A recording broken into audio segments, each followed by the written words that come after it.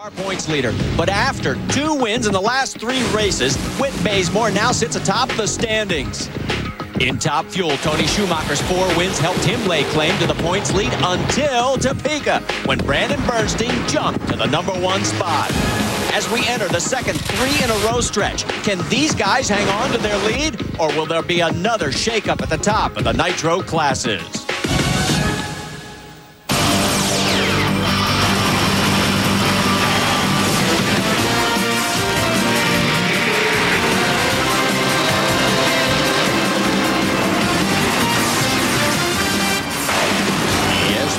The worldwide leader in sports presents exclusive coverage of the $50 million NHRA Powerade Drag Racing Series.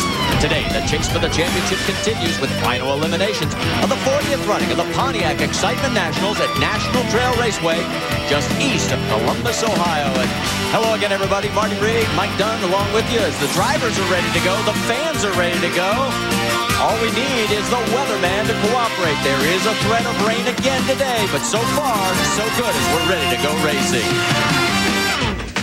Let's take a look at our Top Fuel ladder presented by Lucas Oil and check out the matchups. And there is your points leader, #1 qualifier, the only car to dip in the 40s so far this weekend, a 4:48, Brandon Bernstein. Tony Schumacher, #2 in the points, qualified #2, but don't be misled. That has not been a very consistent race car this weekend. And our first pair out is the #8 and 9 qualifiers, and a big disparity in the performance end. We have Larry Dixon, the #8 qualifier, by 9/100ths of a second, better than the #9 qualifier, David Grubnick. That's not normal, Mike. Yeah, it's pretty unusual to see that much of a gap between the #8 and 9 qualifier, but it's just one of those things where David Grubnick couldn't get the combination just right, had some tire smoke, but was still able to qualify in the #9 position. All right, let's talk a little bit about the weather, because there is a threat of more rain. Yeah, there is. But currently, the temperature is 77 degrees, humidity 78%. Now, the track temperature 97 degrees. That's the key. A little bit warm for this time of day. Density altitude is actually 3,530 feet above sea level. Larry Dixon will be in the left lane, and there is his numbers from qualifying. And you can see that rounds 3 and 4 yesterday, he was very good getting down this racetrack. He's also been very good here as you look at the numbers on David Grubnick. Only really one good effort to get down this quarter mile. But back to Larry Dixon. He has got a chance to set NHRA history. No racer has ever run 4 years in a row here at Columbus. Now, Shirley Muldowney has won 4 times at Columbus, but not 4 in a row.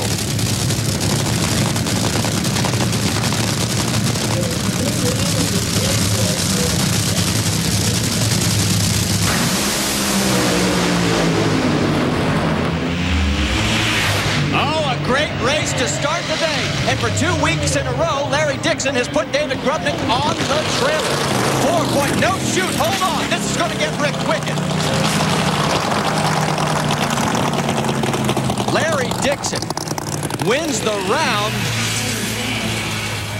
but the parachute failure at the other end of the racetrack, an actual hole shot win. He had 5/100ths advantage in the bank. There you see what's left of the parachute. What a huge break for this race team. He almost hit that catch net. If he does that, the car's destroyed. Yeah, I know that firsthand. That catch net is not very forgiving, but luckily they have extended the... Boy, you look at the parachute, just lost it. It looked like it just broke right off the chassis right at that point. And here he is trying to get this thing stopped. Remember, very short racetrack here. Watch this. Larry Dixon did his job on the starting line, got the advantage off the starting line, which is what he needed to get the win. Then at this point, let's try to get this thing stopped. You got to remember, he was running 341 miles per hour at the finish line. Right there is Refugee Road as he goes across Refugee Road. That's where the track used to stop. And look at Larry. He is just furious. He is wondering what in the heck happened, because this is the one track of any facility on the NHRA Tour you do not want to have a parachute failure. Well, you know, and this is the way his year's going. I mean, he's finally got a car. It seems like it's really starting to come around. Then he has something like this, and obviously they're going to have their work cut out for him. Hopefully there's not any major damage, but they're going to have a lot of work cut out to get that car ready for the next round. There's Don Perdome. Bill, you there? Larry Dixon just walking it off here, Larry. I know the situation is not a pleasant one, but you're not happy. No, I'm pissed. How's that? You know, you hit the shoot. The shutoff area is it's short anyway, and it's really bumpy here. and you got your hands on the brake, you got your hands on the steering wheel. You can't take your hand off to go for the other chute. You're along for the ride. And the only thing good about all that is we got the win line. I just hope we can fix it. We got the championship winning crew, so if anyone can do it, they can. I don't know if this takes the curse off it, but you won in a hole shot. I owed him money.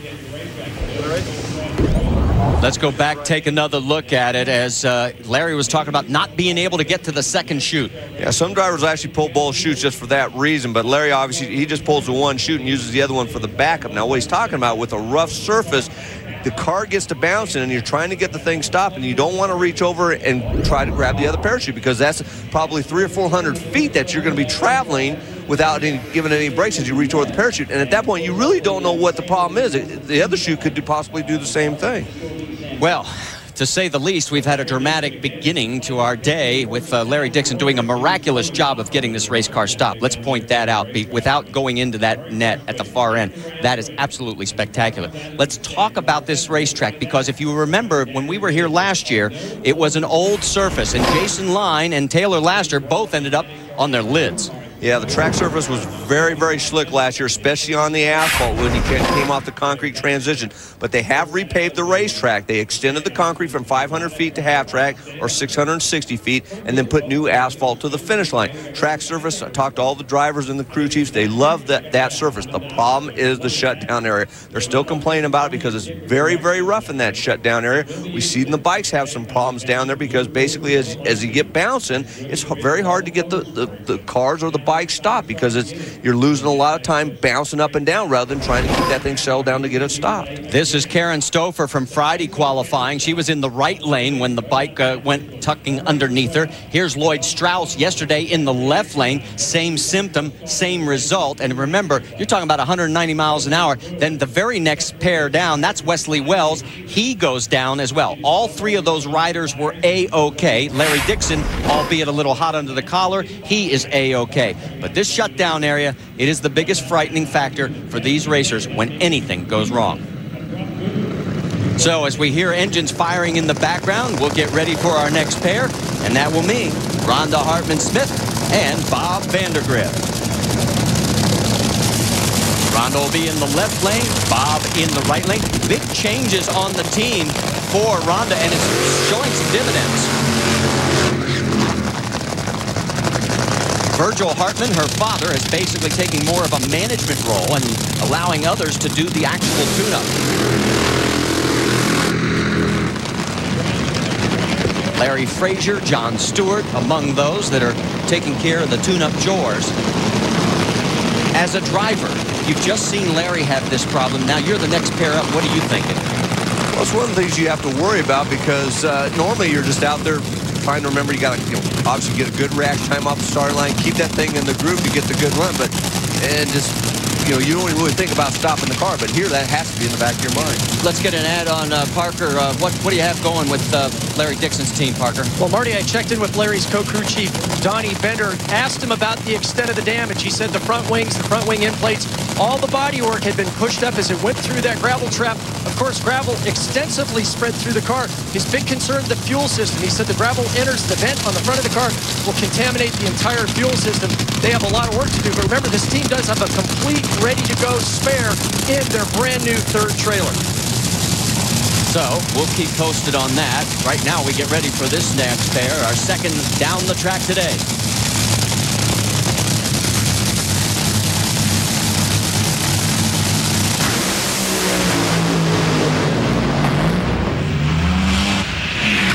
Both cars in tire smoke. You see the belt coming off Bob Vandergrift, but Vandergrift will get the win light. 5:13, 224 miles an hour as he coasts on out and advances to second round competition. Let's check in with Bill Stevens. Let's talk a little bit about Brandon Bernstein, who comes into eliminations today, the #1 qualifier. You know, there was an old tradition with his dad, Kenny, when he was racing. Whenever he brought out a new car, he usually did well with it. And it looks like son Brandon is continuing that tradition. Qualifying #1 with that 4:48. Spoke to Tim Richards, the crew chief, this morning about the new car. I said, what is it about this team? You guys seem to get these cars dialed in immediately. And he said, well, today the cars are very similar. You really don't have to take a lot of time to get them to glue to the racetrack. Dave? And Bill, I want to talk about funny car. 5 5 times this season, Whit Bazemore has lost the #1 qualifying spot in the 4th and final qualifying session. This weekend, it was this man, Cruz Pedregon in the Advanced Auto Parts car. First #1 for this team since 1998. It has been a very long stretch. I talked to crew chief Wes Cerny. He said it was an ignition problem that they figured out. Now, if they can just be consistent, maybe they can go the distance. And Cruz will have Jerry Tolliver in the opening round of action in Funny Car. That's still to come. Right now, we're getting ready for Doug Coletta against Scott Wise. And there is Scott's numbers as he's got down the racetrack very good in round #1, 465. Yeah, Scott Wise has been looking pretty good. Coming in this weekend, the car's been running very well. Ran the box, like you said, Marty. We saw for 465, but then he kind of struggled a little bit here. Doug Coletta, he's had the opposite weekend this week. I mean, he basically struggled early and then kind of came out there and made his 467 run in the 3rd round just to get a baseline, and then came back and stepped it up and made a good run. Now, hopefully they can do that again today, and they're going to need to get around Scott Wise. Doug is the only Coletta member family that has not won here at Columbus. Connie won it back in '86, Scott twice in '94 and '95.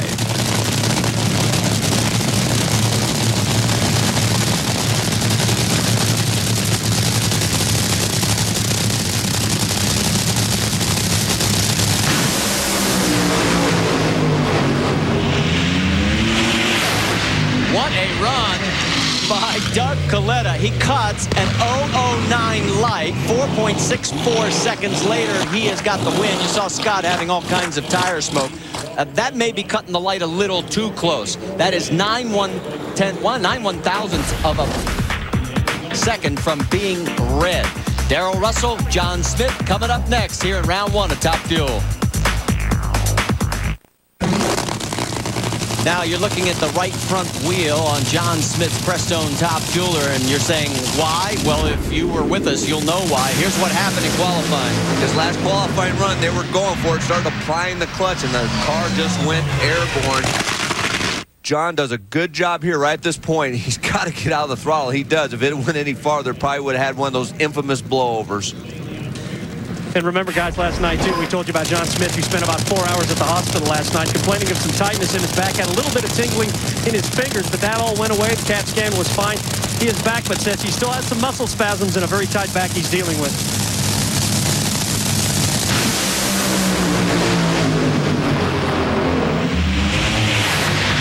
Darrell Russell, and there's Joe Amato saying, hey, that's a good start to my 60th birthday. That's right, Joe is 60 years old today, and he takes care of business. 4.58 seconds, and that is Darrell Russell's 100th round of competition in Top Fuel as he picks up the win and moves on towards possibly a birthday present for the boss. Let's check in again with Parker. Well, Marty, today we're going to be eavesdropping with Doug Coletta's crewman, cylinder head specialist James Riola. Now, he's behind the wheel of the tow vehicle. He and 4 other crewmen have already started the work for the 2nd round of eliminations. They've pulled all the fuel lines, disconnected the ballistic blankets. These guys are flat out, and they're not even back in their pits.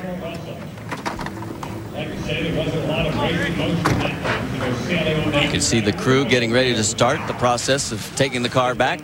And now let's check in with Dave Reef. Well, normal maintenance is one thing for Larry Dixon. They will do all of that, the normal stuff, taking the blower and everything off, trying to prepare this car. But you can see that it has shed all of its skin, and there is about a 1/4-inch layer of dust topping everything. They will go through this with a fine-tooth comb. Larry Dixon at the front of the car, replacing the nose wing, which will need to be totally replaced. But guys, this is going to go above and beyond the turnaround here. Remember, with weather threatening, they're going to be pushing these guys as quick as they can. And this team has a lot of work to do yet.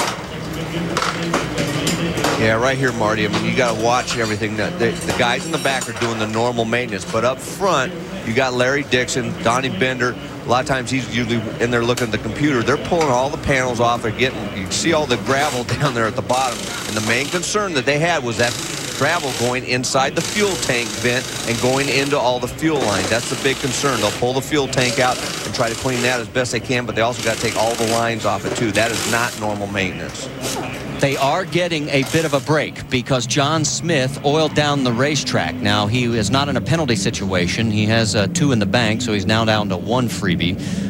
We won't bother going into all the rules on how you gain those back, but in essence, while all that's going on, that's extra time for these guys to be doing the job, and there it is, a big mess. Dave? Well, as you can see, the fuel lines coming off the back of the fuel cell. They're getting ready to replace that. Everybody getting involved with this one. Donnie Bender working on the blower. It's going to be a tough turnaround for this team. Yeah, it's going to be a little tough. We got rocks in the tank and the fuel system everywhere in the whole car. We got to check all the electrical, all the fuel system, blower stuff, everything. Make sure all the rocks are out there. So, because if we leave one stone in there, it'll blow up on the next run. You're looking at the blower here. Did this thing get full of some gravel and dust as well? Yeah, just mainly dust. By that time, he had the injector shut, and there's just fine dust in there. So I just have to clean it out, and it should be fine. Yeah, Marty, you know, he's talking about one piece of gravel blowing that up, and he's accurate about that. If one piece of gravel goes under that intake valve and hangs it open, it's going to blow the supercharger off. Or if a piece of gravel goes into one of the main fuel lines and plugs the fuel line up, it'll burn the motor up. So they have to be very, very careful about that. I wonder if Michael Schumacher works on the Ferraris whenever they run into a problem. What do you think? He only gets $26 million. He probably want a raise to do that. I'll tell you what, Larry wants to be involved, that's for sure. And that's what's great about this sport. Okay, we have out. So while all the work continues back in Dixon's camp, we'll come back out trackside. Get ready for Scott Coletta. There you see his numbers. He's qualified number 4. He'll be in the left lane up against Don Lampus. And Lampus, a very, very limited schedule. Basically, just trying to keep his license active while he continues the sponsor search. Yeah, you have to run a race car, you know, basically make some little laps every year just to keep your license current, and that's what Don Lampus is doing. Plus the fact that he loves to race, and he's done a good job. I know he's got a little bit of help from Wayne Dupuis, who works, you know, crew chief for Joe Miles. He just came over there, made sure all his fuel system stuff worked right, so he wasn't wasting any runs, and he came out and he's made some nice runs. Former Rookie of the Year, Don Lampus is, and let's get more from Bill. And Mike, you may remember that Wayne Dupuis was the tuner for Don Lampus for a while before Don lost his sponsorship, and then Wayne was hired by Joe Amato to tune for Darrell.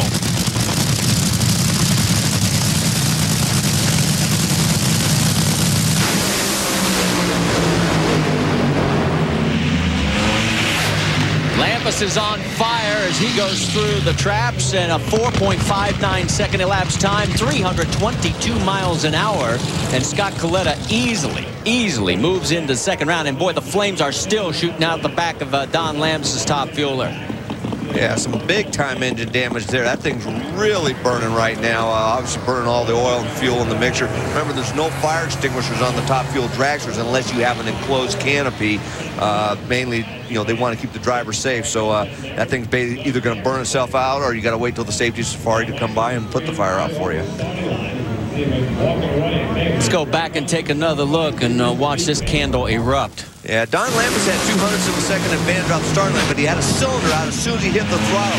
Probably started to push the head gasket out, and I don't know if the connecting rods come out, because basically what happens when the head gasket comes out, you can see the cylinder out right over there just as soon as he left the starting line, and immediately caught it on fire, and it lost the belt. Otherwise, it probably would have done even more damage, but big-time fire there towards the end.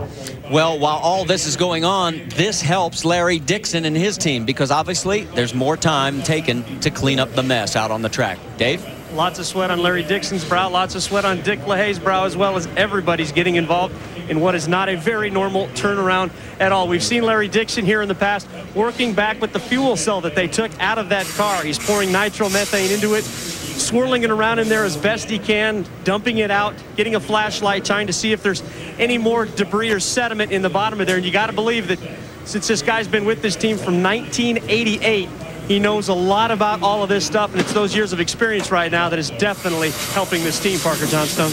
Well, Dave, no damage to repair down on Doug Coletta's car. It is a standard turnaround, 75 minutes, but as you mentioned, with impending weather, these guys are hauling the freight. Look at the sweat pouring off the brow of crewman James Riola's brow. It is intense down here. James, the car's been back 10 minutes. What have you and your crew accomplished in those 10 minutes? Well, we got it apart and evaluated, trying to figure out what we got to do to get it turned around. And you can see the whole top of the engine's off, bottom end's out, the clutch is out. This is just phenomenal. I never get tired of watching these guys work. And as I said, no damage here, but still, the pace, unbelievable. The only conversation from the crewman is sending information up to crew chief Ron Tobler. Otherwise, it's quiet, it's orchestrated, but it is frantic. Down here with Don Lampus with one of the brightest smiles in drag racing, but not smiling now, really. You got an expensive problem behind you. Yeah, well, you know, we're only running this race this year, so I guess we got a lot of time to regroup. But now I got to tell my wife we can't go to Nordstrom's. You didn't get burned. There's a lot of fire, but you're all right? Oh, yeah, I'm all right. I got some Powerade to cool me down. It is good to see Don at the track. We'd love to see him back more often. And as we get ready for our next pair, look at the numbers turned in by Doug Herbert and Ed the Ace McCullough. Those are very good numbers, but I got to believe right now they're just looking to probably run a high 450, you know, 457, 458 right now. The problem with that is you got to remember, you can say, well, it's easy. Just, you know, take some horsepower away, take some clutch out, and let it slow down. But if you do it too much and you don't get that tire spinning fast enough, you go into that dreaded tire shake, and you can smoke the tires just as easy doing that. Josh Starcher, age 19, over in the right lane. There is Ed McCullough.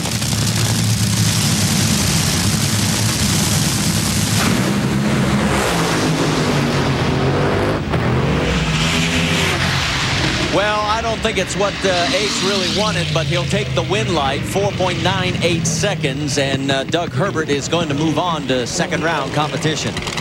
Yeah, it's definitely not what they wanted. I mean, he had a decent numbers early, but then just about 400 feet, you start seeing cylinders go out of that. I got to believe maybe it's possibly an ignition problem. It sounded like he might have even backpedaled the thing. Let's go back, take another look. Yeah, I mean, you can see at this point it's on a good run, and then right about, oh, he spun the tires, and then it started putting the cylinders out. He backpedaled the thing, and it just put looked like about 3 or 4 cylinders out. So we've got to take a commercial break, and we still got more action coming your way here in Top Fuel. There's the Army of One. This is round 10 of the NHRA Powerade Drag Racing Series. We're at National Trail Raceway, the Pontiac Excitement Nationals, and getting ready for Tony Schumacher and Luigi Novelli. And there is Luigi. He'll be over in the right lane. Tough task for Luigi. Going to try and take out the number 2 qualifier and the man who's number 2 in the points. But remember, Tony was the points leader and looked like he was going to run away with it early, and the numbers have changed a little. Yeah, and he's really struggled. And I'll tell you, for Tony Schumacher, right now, he's only been down the racetrack one time this weekend, and he ran a 451. The thing's been smoking the tires. So for him, he's basically not concerned with getting a good reaction time. He's not going to go out there and give it away. He's just going to leave, make a nice, decent lead when he sees the amber light come on so he gets a good start. Not a great start, but then he's really going to be focused on being ready if that car smokes the tires to have to backpedal, because he knows he still has a shot if he can get the recovery from taking out Luigi Novelli even though it smokes the tires. Well, you'll see Luigi's numbers. Tony won this race in 2000 here at Columbus. His dad also won it in a funny car back in 1971. The Rod father is going to have to come up with a big number right here.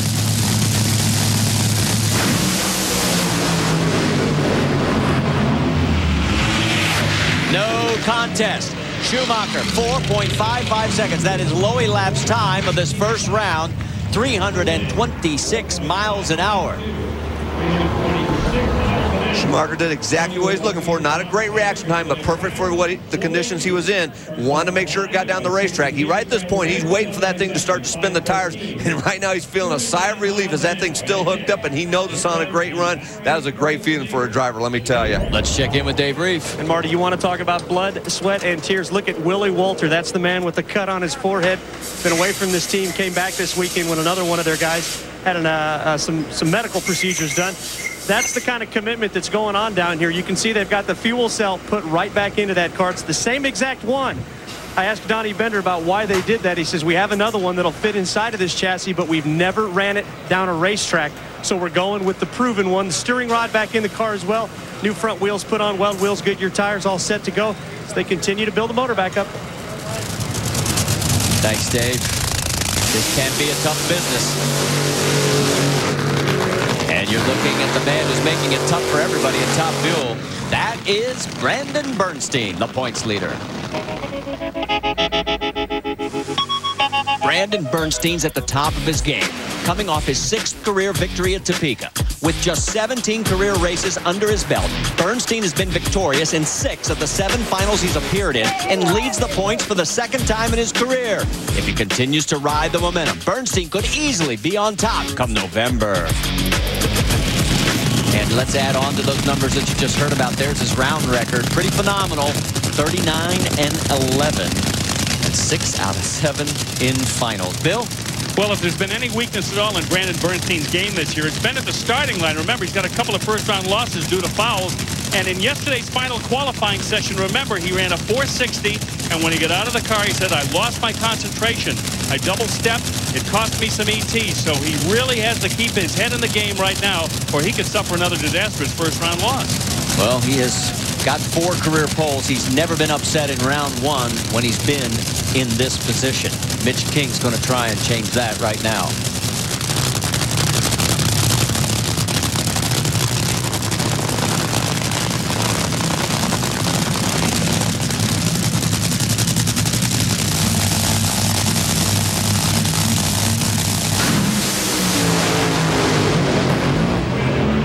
Bernstein's in trouble, and he is out of here on the trailer.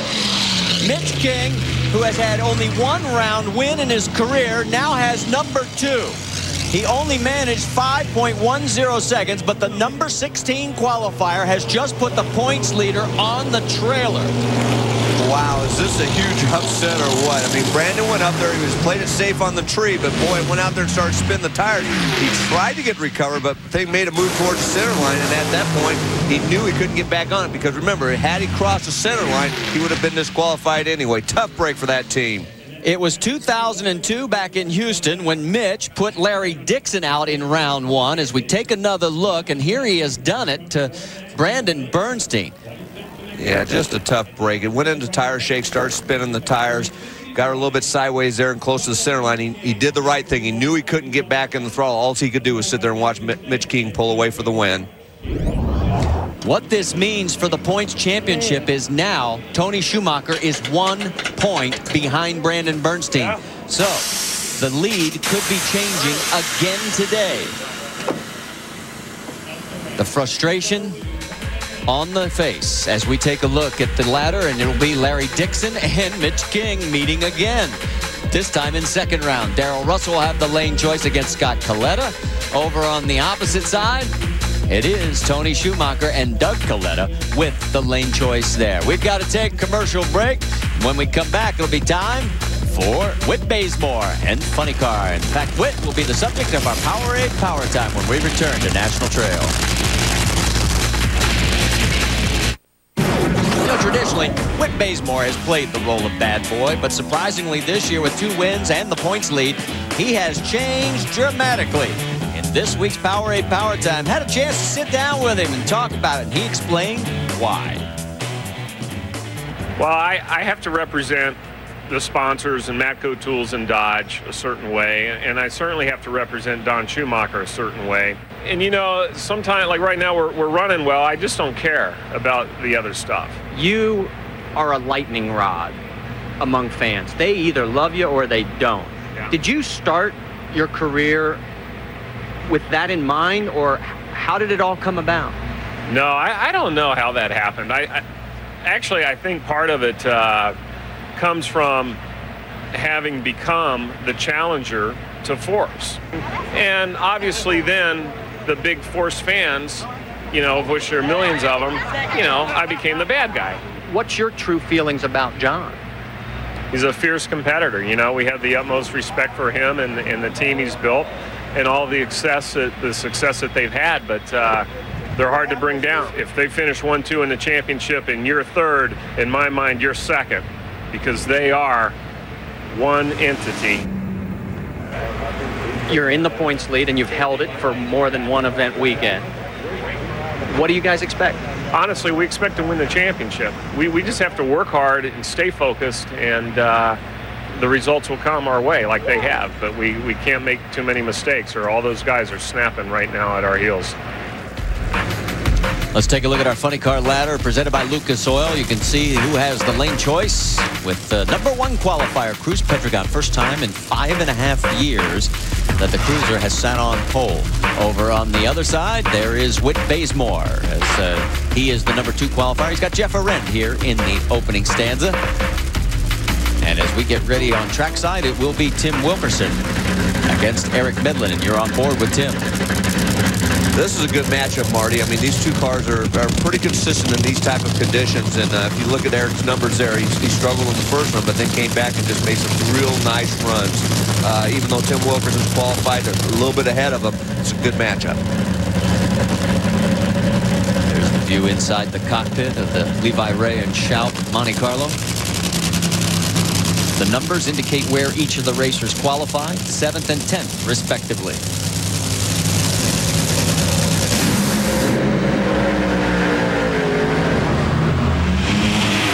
Great drag race. Eric Medlin, 4.82 seconds to a 4.90 for Tim Wilkerson.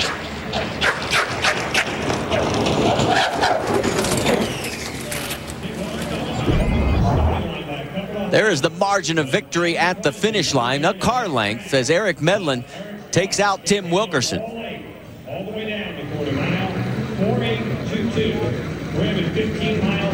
So as we go back and let's check in on Top Fuel one more time, the biggest story, of course, is Brandon Bernstein losing and almost taking out our camera. And the giant killer is Mitch King. Let's go up to the far end, and there's Brandon.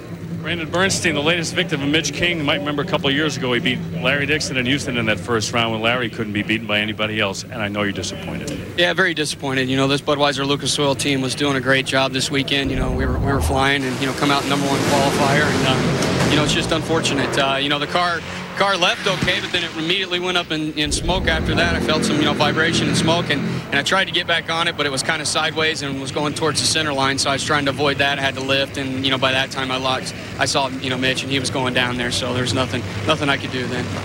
We opened the show by saying there's a tradition with this team of new cars performing, but that could be the end of that. All right, thanks, Bill. As we come back to the starting line, you see Ron Capps getting ready to race against Phil Burkhardt, and you can check in with Ron Capps' diary every race week at ESPN.com.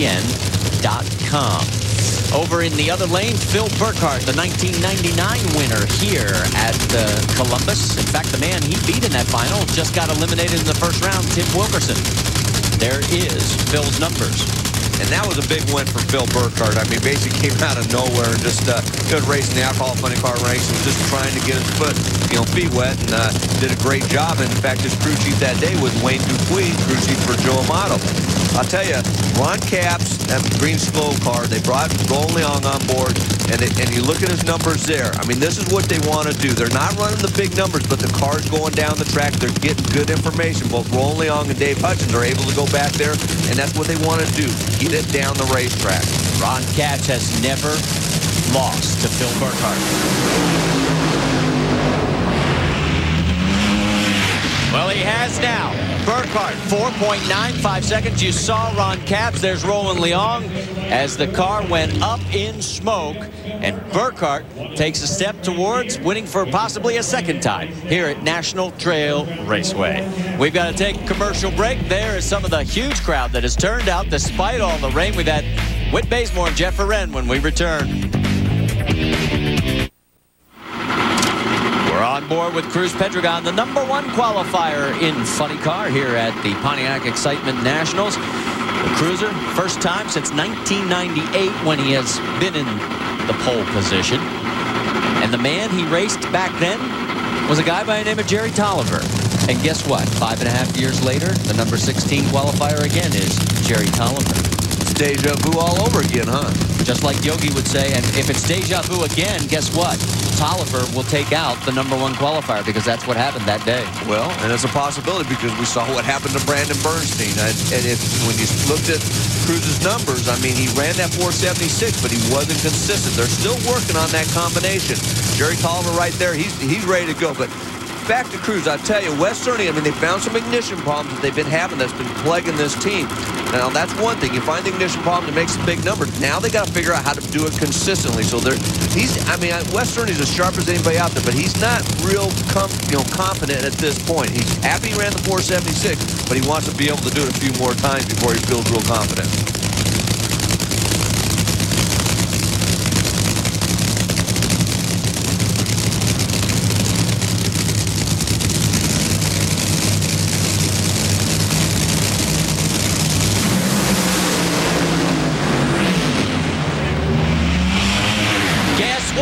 It's happened again. Jerry Tolliver, the number 16 qualifier. Look at West Cerny. He doesn't know what to think of it. 4.98 seconds the elapsed time. And Tolliver, who has been struggling since Houston, gets a round win here against the number 1 qualifier. Another upset here, but I'll tell you what, Jerry Tolliver, they got down the track, put a cylinder out down track, but it was good enough to get around Cruz. Watch Cruz, he's going to go in the tire shaky. Backpedal did a very good job catching it quickly, but then when he got back on the throttle, it picked the front end. Watch Cruz on the right side of your screen. Right there, he backpedals, goes into the tire shake, gets back on, lift the front end up, and it probably got up on the wheelie bar and then unloaded the rear tires. In other words, it picked the rear tires a little bit up off the ground and allowed it to spin a little bit more. Super slow-mo, Jerry Tolliver. Jerry Tolliver had a decent run going early in the run. Then he had a cylinder go out down track. Look at that thing carrying the left front wheel as the clutch comes in. That thing was doing pretty good until the cylinder goes out. And Jerry has just put Cruz in the dead zone. Bill? And I'm not sure that Jerry Tolliver knows what happened 6 years ago. The last time that Cruz Pedregon qualified number 1, you beat him in the first round. Is that right? Let me tell you what. This funny car group is tough. I mean, 1 through 16 is tough. So anybody can step up at any time. I mean, Cruz obviously showed the world. They stepped up last night, qualified number 1. This Chiquatro team just stepped. I don't even know he ran, but the wind light's all I care about. It don't matter what you run as long as you get there first. Hi, Mom. Hi, Dave. Hi, Bill. Pace a little less frenetic down here in Larry Dixon's pit as some of the final preparations are basically cosmetic. Larry getting ready to fuel this bad boy back up. But you were just talking. You're glad you're not number 1. No kidding, because we'd have been, well, for one, doesn't look like it's doing those guys any favors being number 1, both of them going knocked out. But, you know, second of all, we'd probably been last pair, and that would have given us that much less time to get this Miller Lite Hot Rod back up there for round 2. Tough to believe that was the very first time ever Larry Dixon went in the gravel trap. As we get ready for Whit Bazemore and Jeff Aren. If I was Greg Anderson, I might not be real confident right now. In pro style, he's the number 1 qualifier. There is Lee Beard coming off his 50th career victory as a crew chief just 2 weeks ago at Topeka. With Bazemore, of course, right now, that's team the baddest in funny car, Paul Smith. And his number 15 qualified car, Jeff Aren, trying to put Whit out of this race.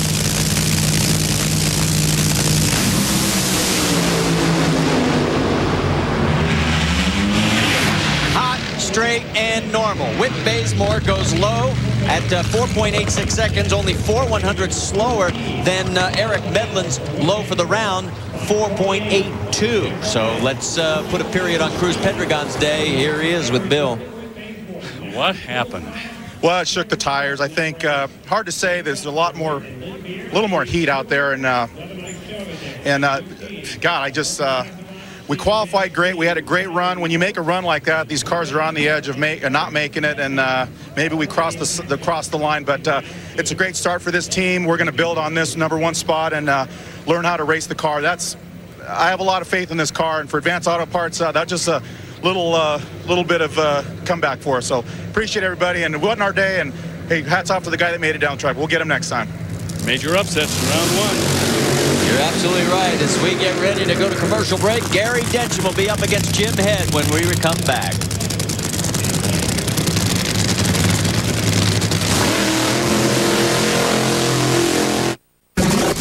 There you see Gary Densham's numbers. Do you know that all the years that Gary has been coming to this racetrack, he has 1 round victory?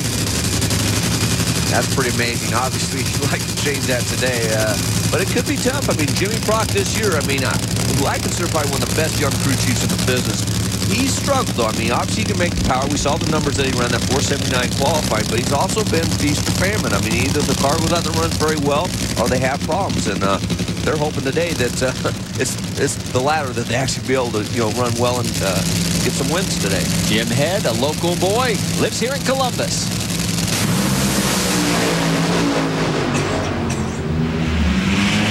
Well, in 17 years, it's now 2-round wins hit Columbus, as it was no contest. Densham, 4.83 seconds, 315 miles an hour. Parker? Marty, it's been 41 minutes since Doug Coletta's Mac Tools top fueler rolled into the pits. There's been a change in pace from a flat-out sprint to just a nice run now. These guys, if they have to turn this car around for 4 rounds of competition today, will average a loss of about 7 pounds of body weight due to perspiration. James, I saw you rebuild these cylinder heads on Doug's car. Why not just have a pair of cylinder heads serviced and use those instead? Well, we do have another set that's ready to go if we hurt these, but I'd rather stay with what we know and what's consistent. So we'll service them as often as we can. Now, how much do you have to do before this car is ready to fire? Not too much. A few more minutes. It's amazing, Marty. I want to ask you a question. Fan at home is going to say, wait a minute, a piece of metal is a piece of metal. Why aren't they interchangeable parts? Well, you would think so. And even with CNC machinery and stuff, there's still variations. I mean, when we originally went to the 75-minute rule, a lot of teams would actually change short blocks. They got away from that because they felt that it was, if you had an engine that ran good, even with the camshafts and everything, you kind of stuck with it, and they're doing the same thing with the cylinder heads. All right, we've got Bob Gilbertson and John Force, but there is work going on in Larry Dixon's camp. Dave. Yeah, maybe a little additional drama. Keeping your eye on Donnie Bender at the front of the Miller Lite dragster right now. They've got some blocks under this car at about the halfway point. I'm guessing this car is probably tweaked just a little bit, but take a look at some of the guys out here helping. All the Skoll guys are over because Ron Capps went out round 1. They're over here trying to help out, but that's pretty interesting. I don't think I've ever seen that too many times, Mike Dunn. I've done that a few times. Normally that's what happens when you wheel stand the car and it comes down hard. A lot of times we actually have to stick the thing underneath the bumper of the truck and then jack the center up, because what happens is the bottom main rail sags, and if you get that sag in it, the car won't work the same. So they're trying to get that sag in by raising that up, going past center, getting the tension, and then they'll pull the blocks out and they'll check that bottom rail again and make sure that there is no sag in the bottom rail, so the car will be able to repeat. So while we get that going on back there, John Force and Bob Gilbertson. If you were with us for NHRA Today, you know already that these two have met for the last 4 years in the first round. Force has won every single one of them. But Bob Gilbertson's running better. He's made it to a semifinal just a couple of races ago. Brand new car, new sponsorship. This team, and the odds someday have got to turn in their favor at this track. They've got a good chance today. It's not going to be easy. I mean, John Force is tough, but we've seen a number of cars go out there and spin the tires. And if Bob Gilbertson can go down the racetrack, he's definitely got a shot at it.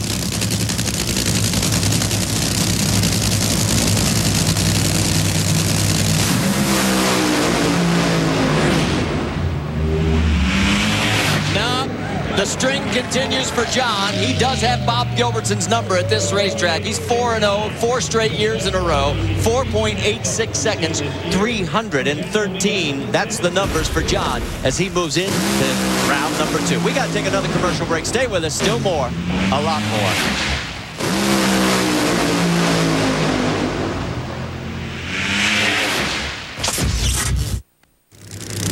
You're looking at Tommy Johnson Jr. here at the Pontiac Excitement Nationals. I'm Marty Reed. Along with Mike Dunn, Bill Stevens, Dave Reef, Parker Johnstone, our entire ESPN2 crew, we're glad you're with us for this 40th running of this great event. And of course, if you may already know, the addition of Johnny West to the Skoll Blue team. What you may not remember is the guy he's racing, and there is Johnny as they back the cars up, Gary Selty. The last time these two met, if you remember, it was Bristol, first round.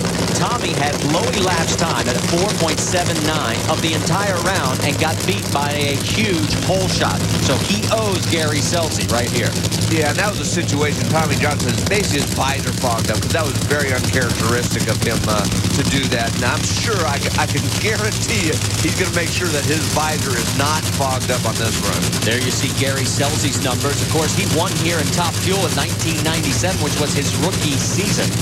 And this team, They know they have a good race car. They just have not been able to go consistent rounds. Yeah, and that's the key on race day. I mean, they're good qualifying coming in here. Same thing. They got better on each and every one of their runs, which is what you want to do. But now it's race day, different conditions. They need to be able to do the same thing today. Again, those numbers show where each of those guys qualified, 6th and 11th, respectively.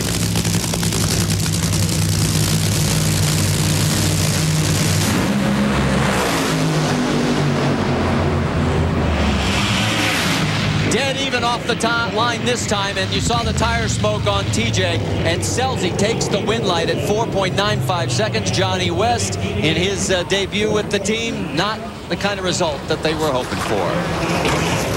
Definitely wasn't. And TJ really had this right at 300-foot mark. He's 300ths of a second ahead right there, and then he started spinning the tires, and that allowed Gary Selzy to pull away right there about half track. Even with the cylinder out, he was still able to go a little bit faster than TJ. Watch TJ. Car was on a good run. He had good reaction time. He did his job right there. Had good numbers. Like I said, he was about 200ths of a second quicker at this point in the run right there. Still quicker to the 8th mile, but he was spinning the tires, and his 8th mile speed was much slower than Gary Selzy, about 15 mile an hour slower, and that was the difference. All right, Dave, what's going on? Well, about 6 or 7 4x4s. You saw it. Guys jumping on the car. Did it as many as 10 times. Sometimes had 2 guys standing on the front of this chassis with Dick LaHaye's watchful eye, looking right down the side of this car to make sure that they can get it as true as they can.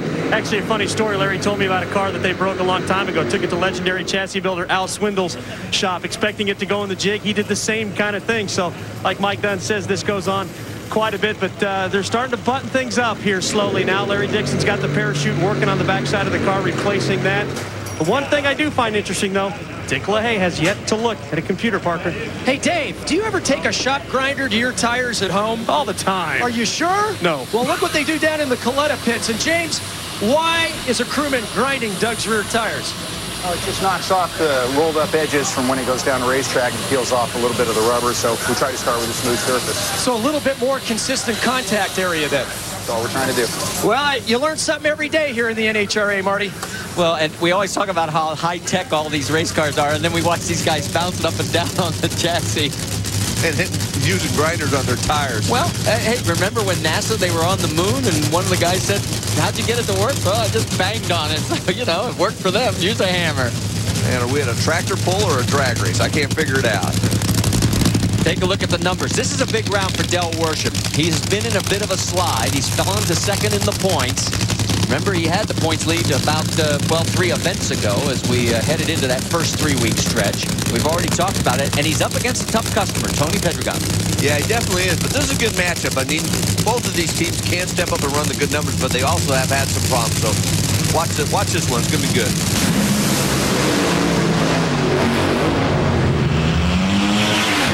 Tony Pedregon had a bucking Bronco. Del Worsham had himself a good ride. 4.90 seconds later, he's into the second round, and he keeps pace with points leader Whit Bazemore. Almost identical to his brother Cruz. You're going to see the thing go out there, rattle the tires, go into smoke. He pedals it, gets back on it, tries it one more time, and this is going to pick the front end up.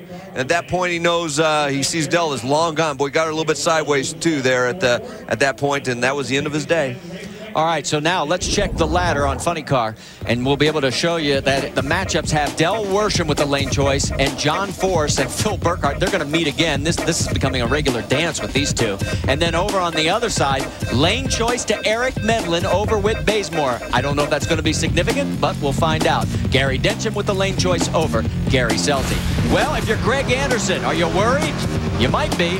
2 number 1s have been dumped already. Pro Stock next.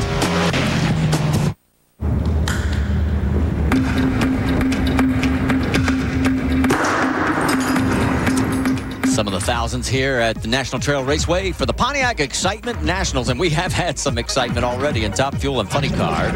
As we want to tell you about our next stop next week, K&N Filter Super Nationals will have Saturday qualifying 6 o'clock Eastern, 3 Pacific, and then on Sunday we'll be back on ESPN2 for NHRA Today at 11:30 a.m. and final eliminations, 2 hours worth, 5 o'clock Eastern, 2 Pacific. For more, log on to ESPN.com.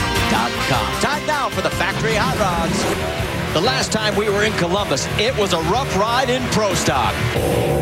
Whoa! Look out! Left is over! Big advantage for Jason line and his pro stock debut, and he's got problems again. The track has been repaved, so now the only problem these guys have is this guy.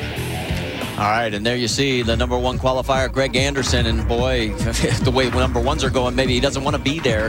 As you can see, that's the left side. Here's the right side, Jason Line and Ron Krischer, the teammate, Jason, in the number 3 spot, heading into today's final eliminations.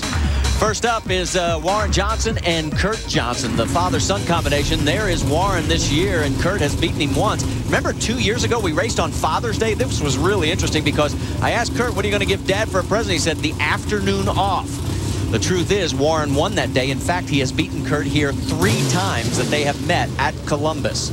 Professor likes Columbus. He got his first ever round win at this track, oh so long ago.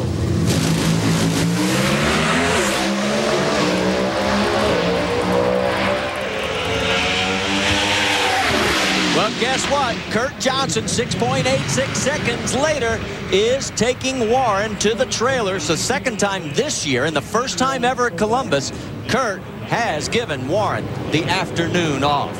Let's check in with Parker. 55 minutes after Doug Glenna's car arrived at his pits, it has been fully serviced turnaround as Doug's crew chief, Ron Tobler, now supervises the warm-up. You can see the crowd of fans in the background gathering around to watch. This is one of the great moments in motorsports, one that fans can get right up next and close with.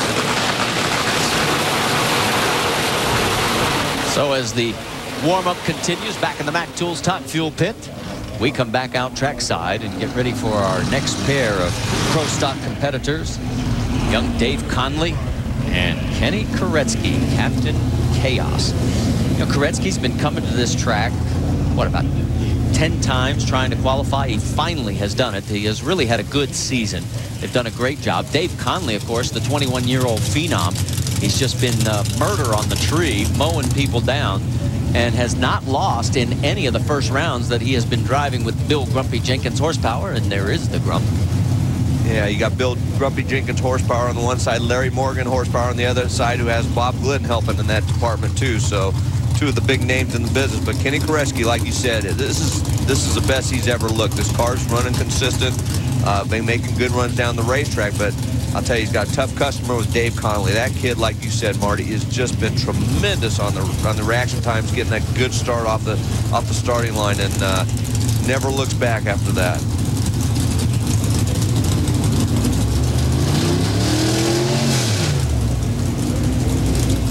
Both cars pre-stage. Who's going to go in first?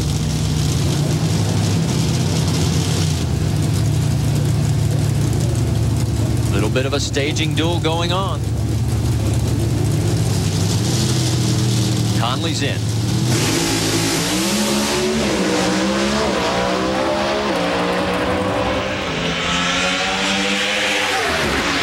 Dave Conley, first off the line, first to the stripe. 6.86 seconds, 201 miles an hour, and he takes the win light over Kenny Koretsky.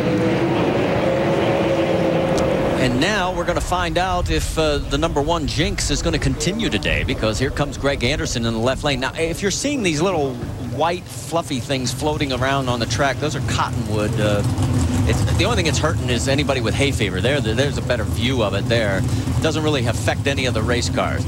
Now, as far as tracking history, well, check on Greg Anderson's update. Remember the record he set last year, 67 round wins. He's 33 up, 2 down so far this year. He's still on pace for 80.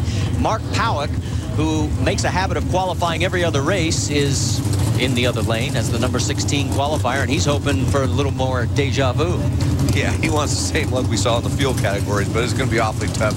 Greg Anderson, I think unless something breaks, he's pretty much going to get this. I mean, he's been on his game. He's been doing a good job on the starting line. Obviously, the car makes good passes pretty much every time it goes down the racetrack.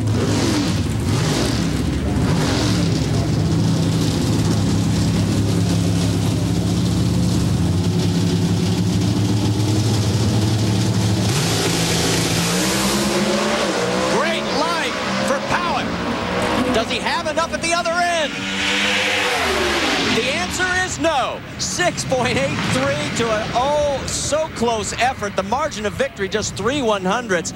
Greg Anderson, for the 24th time that he has been on the pole, has survived the first round, but a 007 light, and look at the margin there, almost a third of a car length. Let's go to Dave Reef. Well, Marty, as everybody knows by now, the gravel trap not very friendly to the Miller Lite dragster, but the work is complete. There you see the old nose cone, the old wing, couple of body parts, and the parachute, the actual parachute that came off the car. It's very easy to figure why that thing came off when you just hold it up and go like this. That's why the parachute comes off. That's why the Miller Lite dragster goes to the sand trap. Oh, how thin it can be sometimes as we get ready for Jake Coughlin. And talk about the fact that we're in Columbus, Ohio. Look at all the guys that were in today's race that are from Ohio. A lot of good racers here in Ohio. You know, a lot of them like this area to build engines and stuff. And Jake Coughlin, I'll tell you, with Stevie Johns, this is a good matchup right now. I mean, Steve Johns, he's been running good numbers. He's been making good runs, but he's still a little bit inconsistent. He needs to get this thing down the racetrack because Jeggy obviously is a tough customer. Well, it's Jeg's 150th career event as a pro in front of the hometown fans. Doesn't want to go out early. Oh, and he drills him on the line.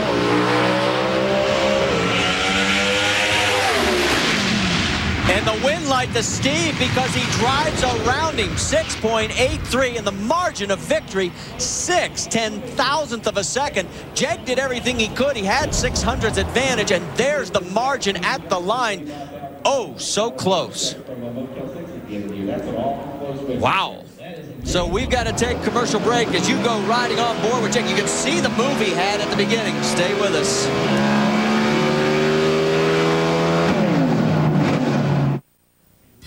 Back here at the 40th running of the Pontiac Excitement Nationals at National Trail Raceway. Glad that you're with us. The sun is beaming down right now. It's the warmest it's been all weekend. In fact, the driest it's been all weekend. Now, we have found out that there was a problem on Tony Schumacher's Army of One top fueler. You can't really see it from here, but the wing area there, Mike, what's going on? Left end plate right towards the other end. It broke down toward the bottom of it. Luckily, it caused the car to move at about the 1,000-foot mark, but luckily it stayed intact. Otherwise, it would have made a much harder move. Let's check in with Parker. You're looking at David Grubnick's rear wing end plate, but it's on the back of Tony Schumacher's car. Now, these end plates help to channel the air underneath the rear wing to maximize downforce. On the first round of eliminations, Tony Schumacher's end plate broke, shattered the carbon fiber and the honeycomb. Tony had a big moment at about 1,000 feet, had no idea why. They found the problem. They just don't know the cause. All right, thanks for the update, Parker. Let's show you the rest of what's happened in round number 1 of Pro Stock. Mike Edwards in the left lane, Ricky Smith in the right lane, and watch the reaction time because Mike Edwards is never that late, but he was. And Ricky Smith in a hole shot is going to take the win. 6.89 seconds to the quicker, but losing 6.86. Then that would bring up Bruce Allen and J.R. Carr. And JR giving up quite a bit over the performance side. So he was taking a shot at the tree and unfortunately took too much of a shot and went red. So Bruce Allen runs it out to 6.87 second blast at 200 miles an hour to move into second round action. Then that would bring us up to Jason Line against Ron Krischer. Jason, of course, teammate to Greg Anderson, number 3 qualifier against the number 14 qualifier of Ron Krischer. Jason was first off of the line and first at the other end at the stripe. 6.82 seconds later at 202 miles an hour, he takes the win light to move on to round number 2. And then Larry Morgan, right from Newark, which is just a little bit further east from where we are in Hebron, Ohio. And a bit of a staging duel between he and Darrell Alderman. Who would be the beneficiary in the end? 16 seconds of waiting. The advantage went to Larry Morgan, or I should say to Darrell Alderman, but it was Larry Morgan able to drive around 6.85 seconds, 201 miles an hour. So here are the matchups now for round number 2. Greg Anderson has lane choice, as does Steve Johns. Over on the other side, it will be Larry Morgan and Jason Line with the lane choice there. We've got to take a commercial break. When we come back, we'll get you caught up on what happened in first round of Pro Stock Bike here at round 10 of the NHRA Powerade Drag Racing Series. Well, if you were with us yesterday during our qualifying broadcast, you are keenly aware of all the problems facing Angel Savoy off the racetrack. If you're not, let's bring you up to date. If you remember back at Atlanta, Angel told us she was having difficulties at home. Well, it came to a head recently when her 30-year-old husband, Nicky Savoy, former LSU standout football player, forcibly entered her house, according to police, with a gun and threatened her and fired one shot into the floor. He has been charged with domestic violence. Friday, Angel and I sat down, and she talked about what's going on. I really don't want to get into the actual events, although I do want to set the record straight that the police report that was put out on the internet is not correct. I mean, there are some things that are correct, but most of it is not what happened. What happened is that my husband and I are living everyday normal lives like everybody else out there, and just because I'm on TV racing or, you know, have a career in the public, it doesn't mean that what happens behind closed doors of my home is your right or everybody's right to know. I mean, I do have a private and personal life, and there are a lot of things going on in my life that I hadn't shared completely with everyone. My dealership being the biggest and the scariest part of my life right now. It's failing bad and fast, and I'm trying to get rid of it. I'm building a new home. I mean, our marriage has the normal pressures of everyday lives that everyone has on them, and it came to a head one night, and we had to come to a decision on what we were going to do and if we wanted to continue being together, and that's the bottom line, and that's something that I'm dealing with, as well as trying to do well on the racetrack for my sponsors and my team members and my fans. And life is hard enough as it is without having to have it displayed to the world and having to answer questions. Are you going to be able to focus? You know what? I've actually have won more races more often when my life is in shambles than I have when nothing's going on. It's an outlet for me when I get on that Suzuki.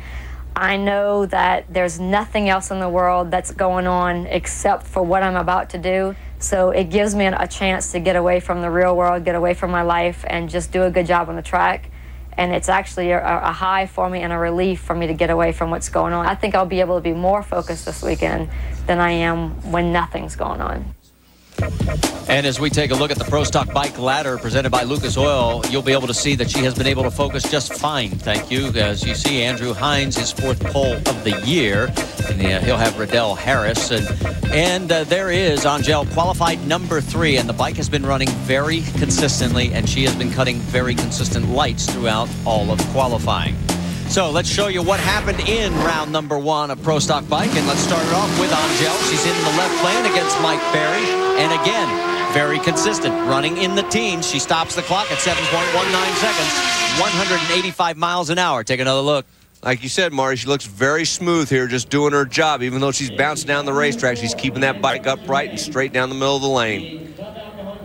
One of the best surprises has been Steve Johnson's performance throughout the race weekend. He's in the left lane against Michael Phillips, and he takes the win in first round action, 7.25 seconds at 183 miles an hour. Then it was up to Sean Gann and Craig Treble.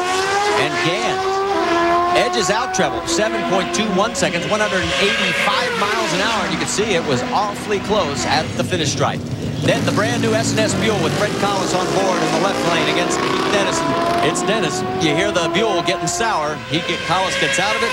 Dennis goes 7.28 seconds, 182 miles an hour. Tough break for Fast Freddy. Sounded like it got into second gear and then just wouldn't go into third gear, hit the rev limiter, and at that point his day was done. So that brought us up to number 1 qualifier, Andrew Hines. Could the number 16 qualifier take him out? Well, Riddell Harris cut a perfect light, but at the other end, 7.12 seconds is just unbeatable, and Andrew is into second round action. Gino Scali, defending Powerade champ, up against Chip Hunter. Hunter makes it easy as he goes red. Scali goes 7.19 seconds, 185 miles an hour. That would bring up the other Harley, GT Tonglet, up against Vermont, and it was GT, 7.20 seconds, 179 miles an hour. Not much of a contest in that one. Finally, it would be Antron Brown and Matt Smith. Good race. Antron, though, would take the win. Both of them running 7.29 seconds, 182 miles an hour. But watch Antron on this run. Marty, this is just not experience. This is physical ability right there. I mean, to be able to take that bike and move it over in the lane, that thing was laying on its side. What a great job. All right, so here are the matchups for round number 2 in Pro Stock Bike. Hines and Scally have lane choice over Brown and GT Tonglin. Then over on the other side, the lane choice goes to Steve Johnson and Angel Savoy. So when we come back, it'll be time for Nitro. That's right, get those fumes and get your earplugs. Top Fuel when we return.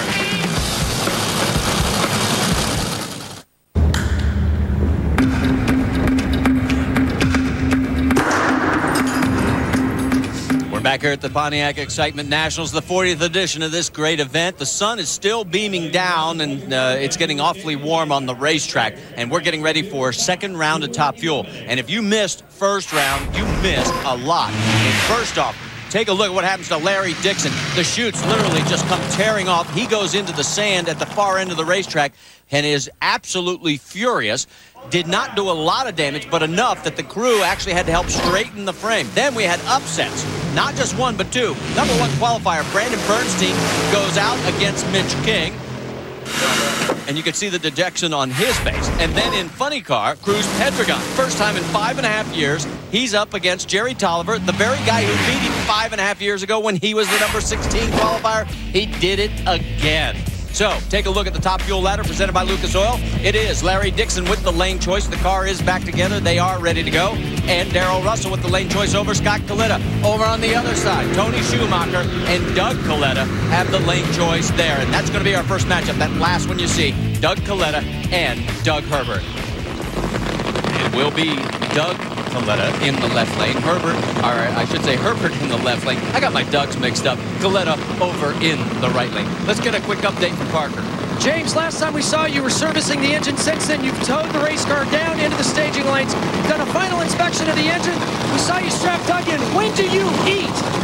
As soon as I can find a second. I gotta go.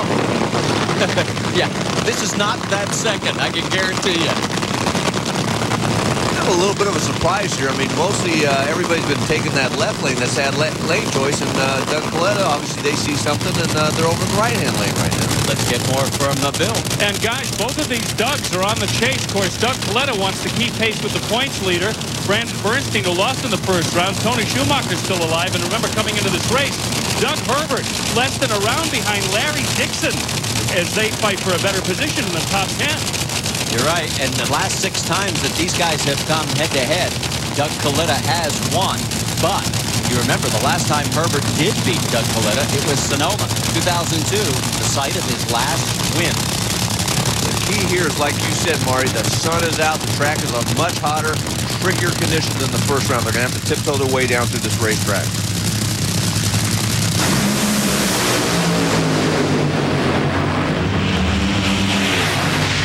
Tire smoking affair.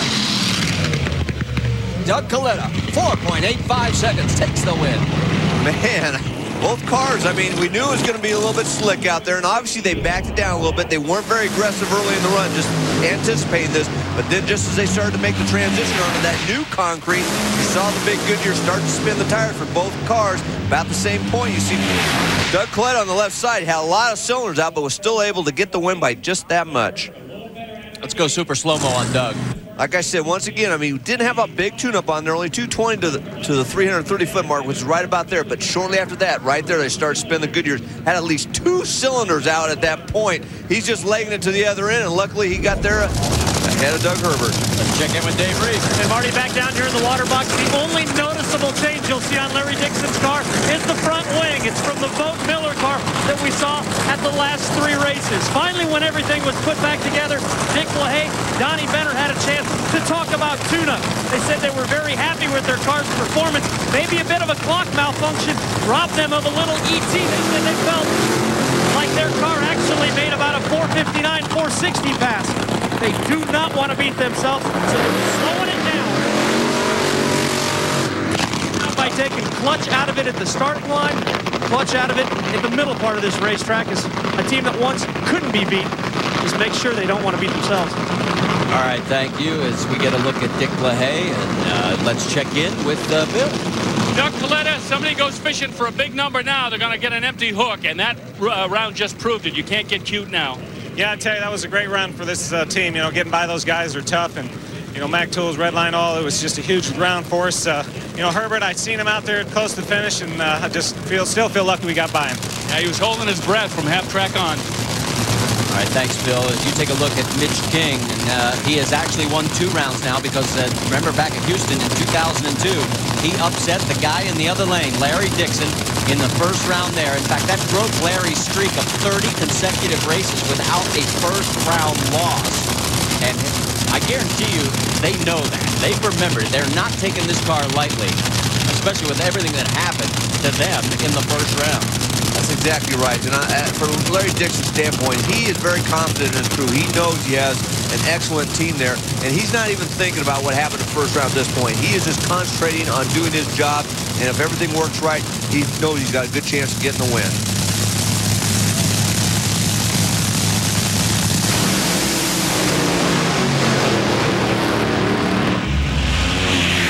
Well, I'll tell you what, Dixon was vulnerable. You saw him have to pedal the car. It got down the track quicker than Mitch King, 5.26 seconds at 276 miles an hour. Dave? Down with Don the Snake Prudhomme. Don, it was only a second-round win, and Larry did a great job. But let's face it, after what happened in this first round, this team did a great job. It's got to give you a lot of satisfaction. Yeah, it sure has. Yeah, it's the same team from last year. The whole Miller Lite group's doing a great job. And I knew when it went out there in the dirt that they'd get it fixed. That wasn't our problem. It's just dealing with the heat here today, and hopefully we can up the winner's circle. How about Larry right there, guys, too?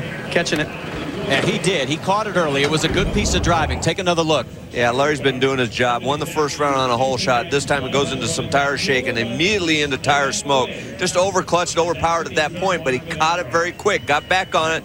Then shortly after that, starts putting some cylinders out, similar to what we saw with Doug Coletta, but it was enough to carry him for the win. Bill? Larry's just about out of the helmet when he came around the corner.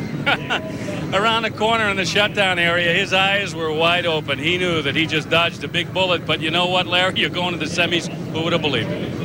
Yeah, we've been dodging bullets all day, it seems like, you know. But Miller Lite team's doing a great job. The crew's just to get up there with everything that we had happen after first round and get the car up there. No leaks, no brakes, no runs, drips, errors, you know. And got the win light, and that's all that matters. We're not qualified today. We're racing. Driver finesse is going to be so important the rest of the day if the sun stays out. First semifinal for Larry Dixon since way back to Houston. That gives you an idea just how much of a struggle it has been.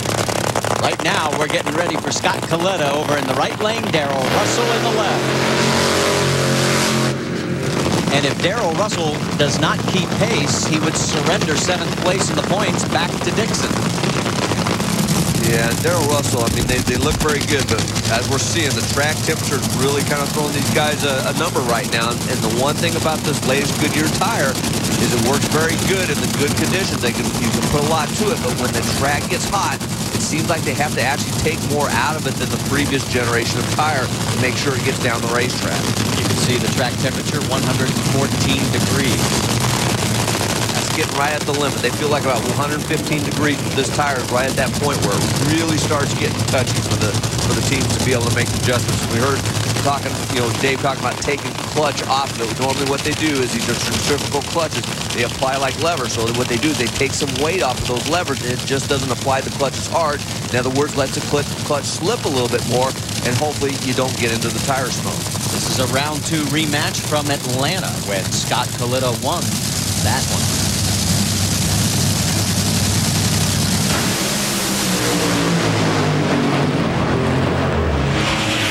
Well, Darrell Russell, Wayne Dupuis, and the birthday celebration will have to wait a little bit longer. There is 60-year-old Joe Amato and Darrell Russell trying to give him a birthday present today. And he's 2 rounds down and 2 to go. Wow, this was an excellent run, and he had lane choice and took the left lane, unlike the first 2 pair. And I'll tell you, they made the right choice. Look at it bouncing that left front tire out there. Definitely had this stuck. To run a 459 at 318 in these conditions is a great job. So as we come back to the starting line, we get ready for Tony Schumacher in the left lane, who can take over the points lead if he wins this round over Bob Vandergriff. Let's first check in with Bill. Darrell Russell, yesterday in qualifying, you get down there with a couple of 450s, and today you've got just as good a car. Yeah, I tell you, it's a brand new race car. We just debuted it this weekend. I tell you, it gives me a whole new perspective. The side panels are a little bit lower, and now I can actually see my competitor for the first time. I've never been able to see that before, so it's kind of unique. I saw Scott the whole way down the track to about half track, and then we started pulling on it. But man, that's great. We've got a really good car. It's consistent. These conditions are a little tricky, but I tell you, this is a lot of fun right now. But DZ, Mac Tools, and all you guys, Keystone, thanks a lot. We're going to the next round. Remember, he's been the runner-up here 2 out of the last 3 years. You got to believe his numbers got to come up sometime. I don't think I'd want to see anybody over there because that would mean they'd be behind me. Thank goodness. See ya later. Don Schumacher looking on, and son Tony behind the wheel. As we mentioned, the Army of One can retake the points lead with a win right now.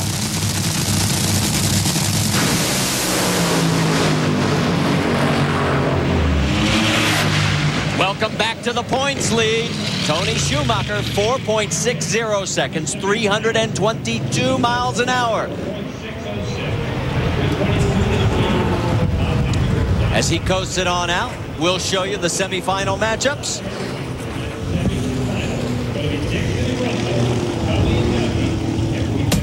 There it is, with the lane choice going to Darrell Russell over Larry Dixon in the first of our 2 semifinals. And then Tony Schumacher by a bunch over Doug Kalitta. When we come back, it'll be time for second round action in Funny Car.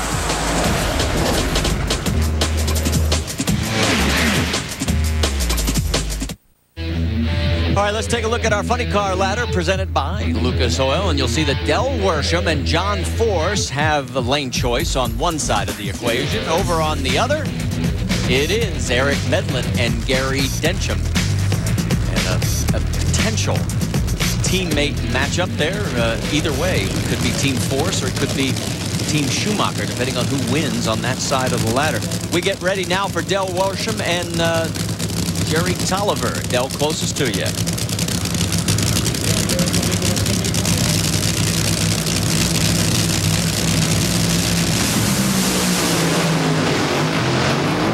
Both cars in smoke. And the win light to Del Worsham. What a recovery. I mean, he had to think that this thing was long over. He recovers, sees Jerry go up in smoke, and takes the win. A 6:19 to a 6:24. Those are elapsed times from way back in the early 70s. This was a great job. Right here where he thought it was, where he's looking at that left side wall, he figures his day's done. But then he looks over after he gets it straightened out and sees Jerry smoking the tires. Del, one of the best in the business at working that throttle, getting it back hooked up, and just carried that momentum to just barely get by at the finish line. Look at that. What a great job. Take a look at that as half a car length the difference. Watch this thing. He smokes the tires first before Jerry Tolliver. This thing makes a hard left-hand turn heading towards the wall. Like I said, right there, he kind of figures it's done. And then look at him. Not even full throttle. Watch the injector blades. Now he starts to get into it, and he knows it's hooked up, and he goes into full throttle and starts chasing Jerry Tolliver down. Just a great job there. And there is Del. Let's go to Bill. Hey, thanks for the driving lesson. I tell you what, it's not very often I have to pedal the checker shook straight car. It rarely smokes the tire, especially in competition, but it just smoked him right away, you know, and I just kept working. I saw he smoked the tires, and at that point, you just want to do whatever you can, you know, keep the good gears hooked up. Finally, you know, they got hooked up, it went down there and got by him, and it was making some pretty ugly noises, and he blew back by me after the lights, but I saw my wind light up. Hey, when that happens, are you like talking out loud in the car? I'm probably cussing out loud. Thanks, guys. Woo! I'll tell you what, I'll tell you why he's giving a big sigh of relief. He's trying to narrow the gap with that guy right there, Whit Bazemore, and he's only 2 points ahead, basically 1 round ahead of John Force. And as Whit backs up, we've also got Eric Medlin, who went to his first final last time out. And in this week's Eric Medlin diary, well, Eric talked about his feelings going into that first ever final as a driver. I've been in, almost 100 finals between the Syntec car, the GTX car, and the AAA car. So there really wasn't a whole lot of surprises there. I knew what to expect, only you got to try to calm your nerves a little bit more. And really, it kind of calmed me down seeing all the crew guys from all the different teams walking up there to watch this. I think maybe just to watch and see if I could pull it off with all these guys behind me. And I think we came real close. We came up a little bit short. and it just makes you a little bit more hungry to do it next week. Next week is now today. And there you see Eric's 2004 numbers as he is currently in 4th place behind the boss. In fact, it's Team Force 3rd, 4th, and 5th. Force, Medlin, and Densham in the points right now. And there is Whit's stats for right now. And definitely the baddest hot rod and funny car. And you're looking at it.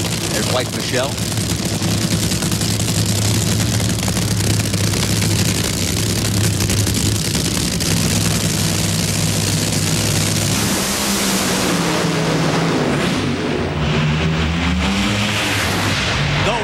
To Eric Medlin, the first time in 4 head-to-head meetings that Whit Bazemore has not taken out Eric. Eric, 4.86 seconds, 302 miles an hour, and your funny car points leader is now on the trailer. Wow, Whit Bazemore had 0.06 of a second advantage off the starting line, but shortly after that, he started running into problems. Eric Medlin made a nice, clean run. Let's see if we can tell with Whit. I don't think the thing was spinning the tires and probably put a cylinder out because it definitely slowed down a bunch. 5 of the last 6 races, as you take a look at the photo finish, Whit has gone all the way to the finals. This is the first time in that stretch. He hasn't even made it to the semis. Yeah, let's see if we can tell what happened, but one of those deals. This is a huge win for Team Force. And Eric, high-fiving at the far end. Bill? Well, last year it was another driver in this car who was causing Whit Bazemore all kinds of nightmares. It was a year ago that there was another driver in this car giving Whit Bazemore all kinds of nightmares, and Eric Medlin, you just gave Whit another one. Well, that guy's given plenty of people this year nightmares, including us. That's a phenomenal team, but these guys right here working on this thing are the best in my heart, so we still got a long ways to go. We got to make it to the final here, but we're doing good. Make it to the semis, we're doing good. But those guys in that silver excursion out there deserve all the credit. Let's pan the camera over to them. That's right, his crew coming up to tow him back to the pits. Thanks, Bill. As we come back, look at the dejection on Whit Bazemore's face as they thought they were going to be in the hunt again today and get stunned here in the 2nd round. And there is the crew that he was talking about. And the 75-minute turnaround begins anew. Gary Densham in the left lane, Gary Scelzi in the right lane. There are Gary's numbers.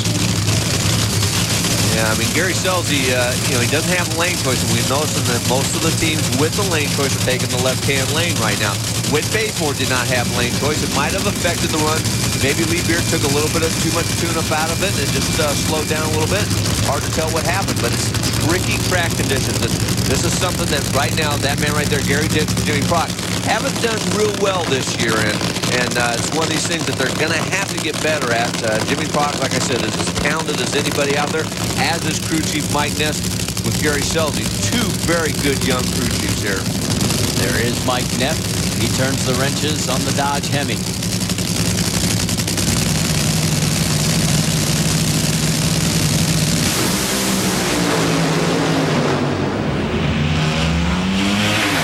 Gary Scelzi, who had won only like 1 round in a long time, has finally broken through. He's going to the semifinals. He'll carry Team Schumacher's colors, 4.95 seconds. And for Gary Densham, 17 years, he has won 2 total rounds here, has never made it to the semifinals. Now let's go back, taking one more look at the points leader, Whit Bazemore. As you mentioned, had the advantage at the starting line, but then started having problems and ended up on the short end at the far end, and that's where we find him with Bill.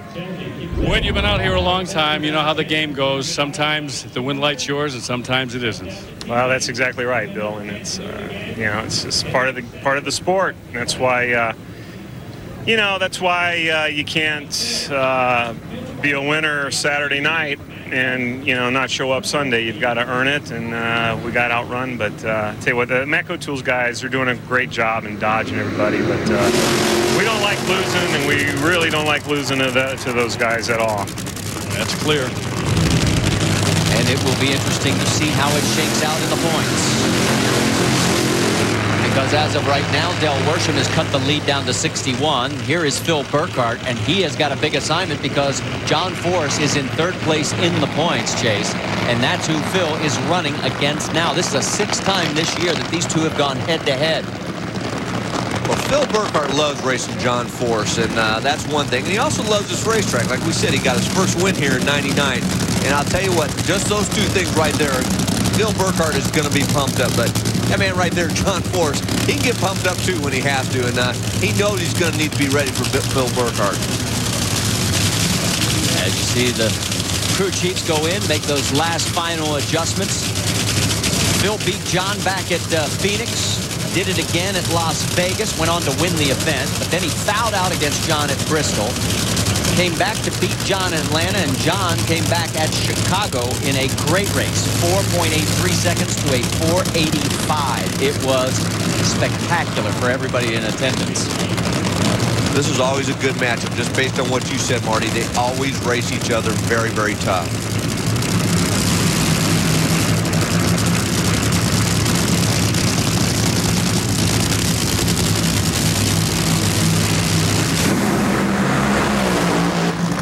The red light for John Force.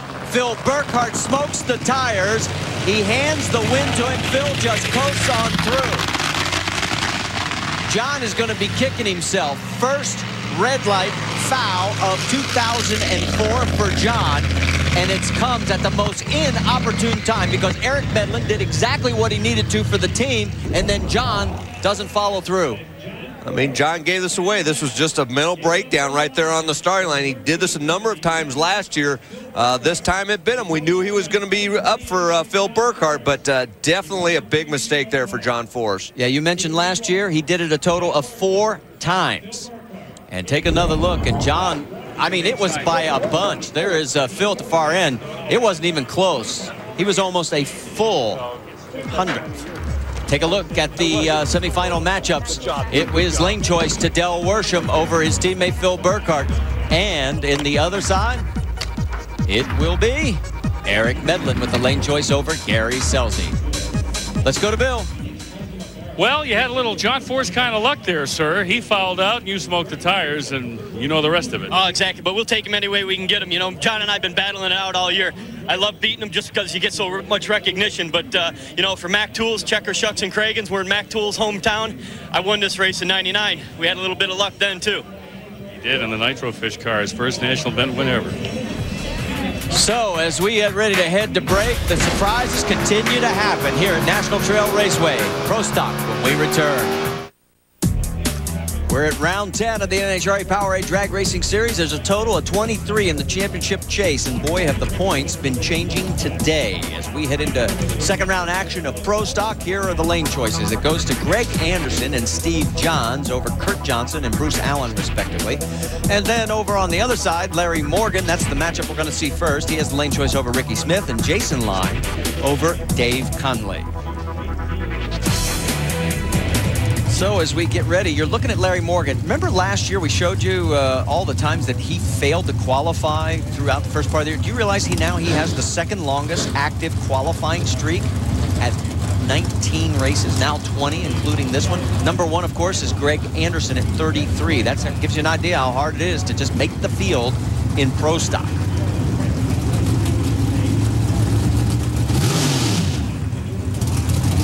Bit of a staging duel going on again.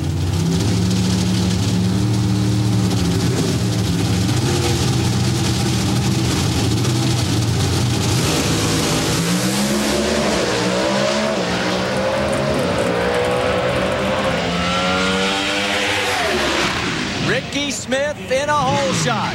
6.89 seconds to a quicker but losing 6.87. It's the third hole shot victory this year. Take a look at the margin, 4/1000th of a second. Now let's shift gears a little bit and talk a little bit about Pro Stock Bike. Karen Stouffer, if you were around for any of our earlier shows, you know that Karen had problems on qualifying. One of 3 riders to go down as a result of the outrun. And let's check in with Dave Reeve. You know, Marty, those fuel guys and the Pro Stock guys have chassis. You don't. What keeps you safe are your leathers, and what an important job they do. Yeah, you know, my base leathers, they did an awesome job for me. As you can see, my only wound I had here was my little elbow. But one of the reasons why, and I'm not the expert on leathers, but I can tell you that it's the type of leather that you use that's very important. And the fact that the stitching never ripped on this, that's like the weakest link. And after I crashed, I had NHRA re-inspect these. They do a rigorous check. And I was actually successful enough. They said these are in great shape and you can go ahead and run again. So Bates Leathers did it. More with Karen in just a moment. All right, thanks, Dave. As we get ready back up the starting line, Greg Anderson, the #1 qualifier, survived first round. Kurt Johnson is one of 2 guys to beat Greg this year. Can he do it here?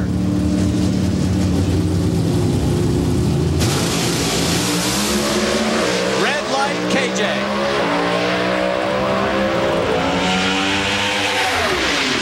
For the first time this season, Kurt Johnson has given one away by going red. 6.85 seconds. A 6.86 is what Kurt threw away. He's not going to be a very happy camper. As he coasts on out, let's talk to Ricky Smith because he's going to his 2nd semi of the year. Ricky Smith, let me see. You either won 25 NHRA titles or 5. Which one? I won 7. 7. 2 hole shot victories today. Hey, it's a good deal. I'm finally getting the car where I'm comfortable with it. You know, the team's getting good. Hey, dart performance, I'm tickled to death for everybody right here, right now, Bill. We needed these rounds.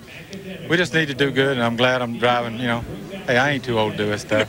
You can do it. Dave? Back with Karen Stouffer, plans underway to return at Englishtown, but you want to clarify some things from yesterday.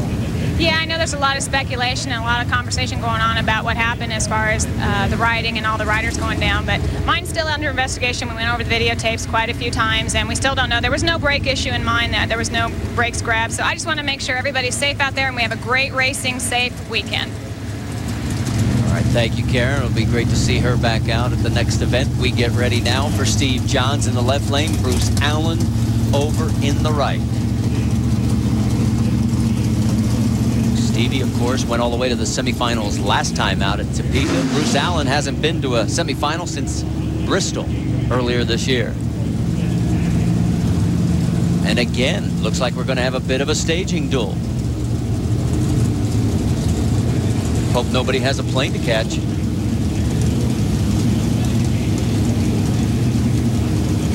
Rick Stewart checking his watch. I'm getting my edition of War and Peace out. This is the longest one we've had all year. Who's going in first?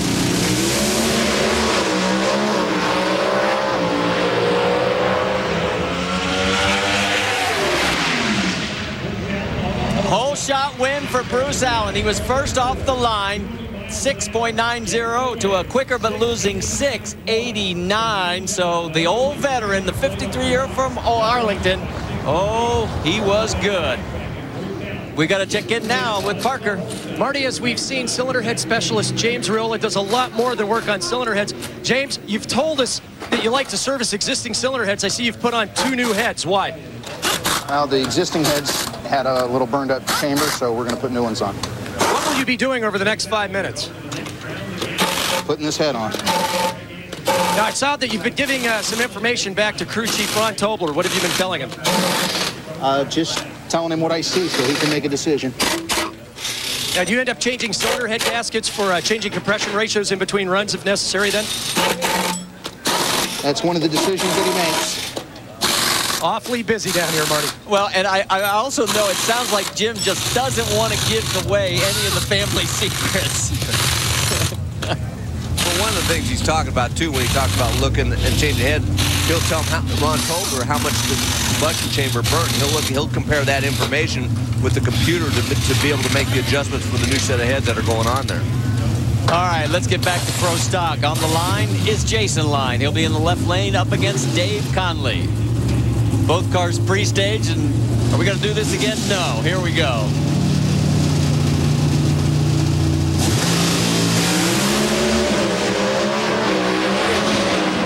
Oh, Jason has to get out of the throttle. So Dave Conley at 6.93 seconds is going on to the semifinals. He'll match up against Ricky Smith. So a bit of a surprise there as Jason Line, the teammate to Greg Anderson. As we get ready for the semifinals, it will be Ricky with the lane choice over Dave Conley by the margin of a 6.89 to a 6.93. And over in the other semifinal matchup, it will be Greg Anderson with the lane choice by 5/100ths over Bruce Allen. We've got Pro Stock Bike coming up next, but you're looking at the work going on back in Doug Coletta's camp. Stay with us.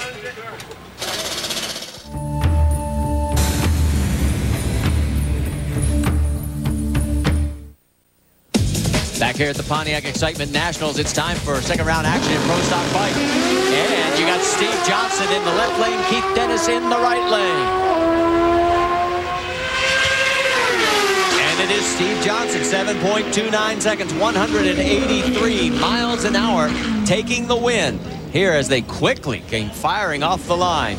Now let's show you what the ladder looks like. We were going to try and sneak that in before they fired off, but you can see it's got Andrew Hines, Gino Scali with lane choice on one side, and over on the other, it will be, as you can see already, Steve Johnson advancing and Angel Savoy with the lane choice over Sean Gann.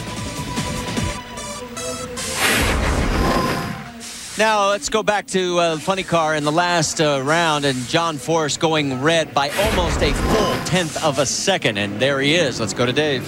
John, what happened up at the starting line? Obviously, driver. I'm so mad at myself. I don't usually get mad. I'm so mad I can't see straight. They were vulnerable here in the heat. This points lead could have been pushed by Worsham and myself, and that's what I hate, to give it away on driver error. But I got too amped up, and I went up there and did a stupid thing, red light. And my car was perfect. Eric did his job, took out Bazemore, gave me the perfect hand, and I choked him. So what do you want me to say? Fans are still very supportive. Heard one of them say, hey, John, it's tough to be perfect all the time, but we still love you. Well, I don't think John has to say anything else. I mean, I think you've got the full gist of it right there, as we're ready now for GT Tonglet and one of the Screaming Eagles Harleys against Gino Scali in the Team Trimtech Suzuki. Defending Powerade champion, closest to you in the left lane.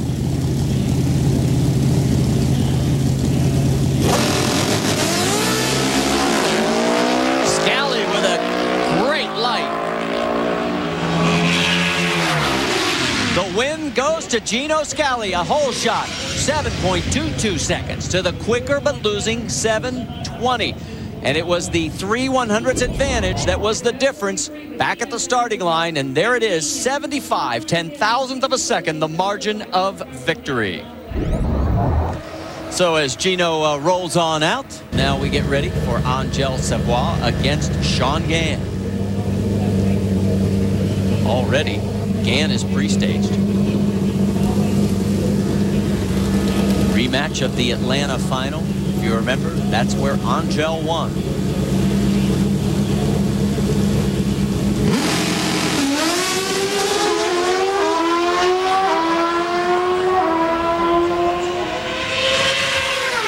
And she did it again. 7.21 seconds, 184 miles an hour. So no matter what's going on in her private life, she has been able to focus and concentrate. And here we go. She's trying to get the bike stopped before crossing over the road, and right there at Refugee Road, she'll make the stop. So let's talk to Stevie Johnson. He's at that far end of the racetrack as well, and he's with Bill. And you can always pick him out in the crowd with that Dayglow driving suit, but hey, you know what? You got a bike that might be able to go the distance today. We've been working really hard on this bike, and, you know, I just can't say enough about all these things that have been happening. You know, motorcycles have been crashing at this race, and, you know, I took my front brake handle off the bike, threw it away, and went by and let the clutch out and let the engine slow it down, hollered at everybody, I'm still up, I haven't crashed. But run and shine in the second round. Little games, you know, we go back to the Pro Star. AMA Pro Star is really where we're born and where we cultivate some of our roots in racing and Pro Stock. But it's great to see him. Shine, you got to turn around for radio or TV, whatever this is. But anyway, it's great to be here. Okay, gives us just enough time to tell you it's Andrew Hines left lane, Anton Brown in the right. Perfect light by Antron. But it's not enough. Andrew goes 7.21 seconds, 188 miles an hour. Antron goes 7:25 in the losing effort. And again, everybody's sort of taking as much of the road as they need, as we've had all kinds of problems getting these Pro Stock bikes stopped at the far end of the racetrack. Man, watch Andrew Hines at the end of this run. We've been talking about this. He's going to get this thing loose, and his foot's going to go down to save it. Look at it right there, boy. That was real close. Foot didn't quite have to go all the way to the ground. He saved it before then. But I'll tell you, That got his attention, I'll guarantee you. Take a look at this and think about this. This is 2 perfect lights in a row against Andrew, and he's managed to still win both rounds. That is spectacular. 79 10,000th of a second the margin. Here are the matchups. Andrew's got lane choice over Gino Scali. This is going to be a dandy by 1/100th. And over in the other, Angel with the lane choice by a little bit more. 8/100ths of a second over Steve Johnson. We'll have Top Fuel when we return back here to Columbus.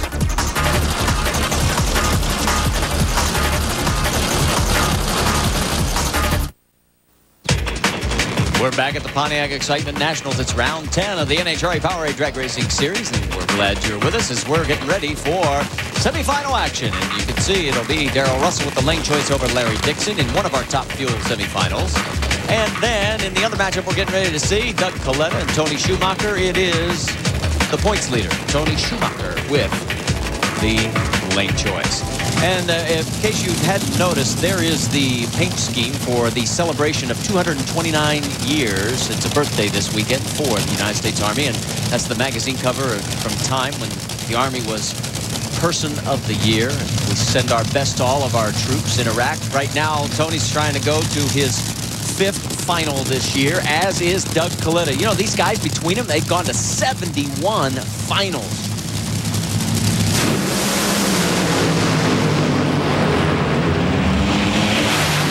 Guess what? Tony Schumacher, 4.62 seconds. The Army of One is marching on. It will be his 36th career final, 5th up this year. Let's take another look.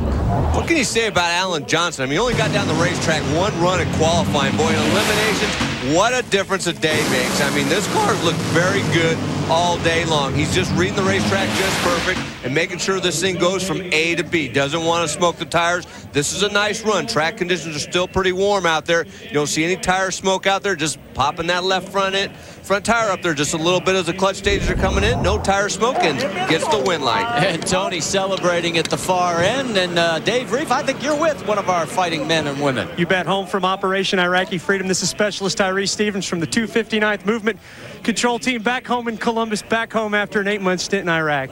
Rising. Yeah, I just got back. I'm happy to be back. I'd like to thank all the people that supported us while we was over there, and it's good to be home. We had an interesting conversation. You gave me one word for the descriptions over there. Tell it to me again. Hot. How hot? They saw a heat index, Bill Stevens, of 147 degrees. Glad to have him home, though. I'll tell you another hot entity. It's Tony Schumacher, 3 times right down the fairway today, Tony. Yeah, you know, and after doing the last 3 qualifying runs, we didn't make it, but Alan Johnson, you know, when I used to race against them, they do it to us. You'd go out there thinking these guys didn't get down the track qualifying, and they go out there and go right down the track on race day. We're so glad to have them on our team right now. Obviously, 229th Army birthday this weekend. We got 3 soldiers from Iraq. Just as awesome. Time Magazine Person of the Year car. This is an impressive car. Indianapolis was the last time we did a special car, and we won that. Let's hope we have as much luck this time. Well, and if you look back to last year, that's how Larry Dixon won the race. He only had 1 good qualifying run. And he's trying to go for 4 in a row, but he's got to get past this guy, Darrell Russell. Let's get more from Parker. You know, we talked about Darrell Russell's new car. You know why they changed it, Marty? Simply to increase their luck. They said there was nothing wrong with the old car. It didn't have too many runs on it. They just needed a change in fortune, and they're hoping that that new chassis will get them into the winner's circle today. Dr. Dick LaHaye, going into the sand trap is so much of an afterthought because this team is really struggling with getting this car down the racetrack right now. They dodged a bullet in the 2nd round and still don't have a clear idea how to do it. So this is going to be a pretty crucial run. 3rd time in 4 years that these two have met here in Columbus. It's getting to be like an annual affair.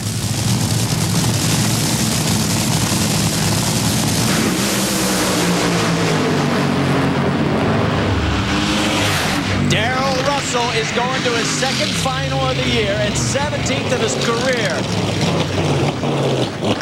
5:38, and the computers all are filed up as far as time. That's why you see all the perplexed looks on everybody's face, because the timing system did not work properly. And there is Joe Amato, and he's saying, did we win? Did we win? And Rick Stewart is saying, yeah, you won. Now it's given the win in the scoreboard to Larry Dixon.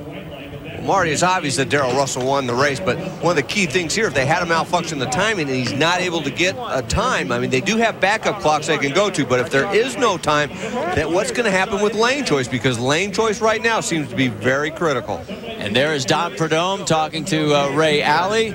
And there is Darrell Russell. He's wanting to know what is going on as well. Joe Amato. Oh, this could get very interesting. So it is Tony Schumacher and Darrell Russell in the final, but we can't really tell you as to who has lane choice. We'll go to the backup clocks and see if we can figure it out when we come back. Well, back here at the Pontiac Excitement Nationals, we have plenty of excitement. They are working on the clocks, and we've been told that Tony Schumacher will get the lane choice.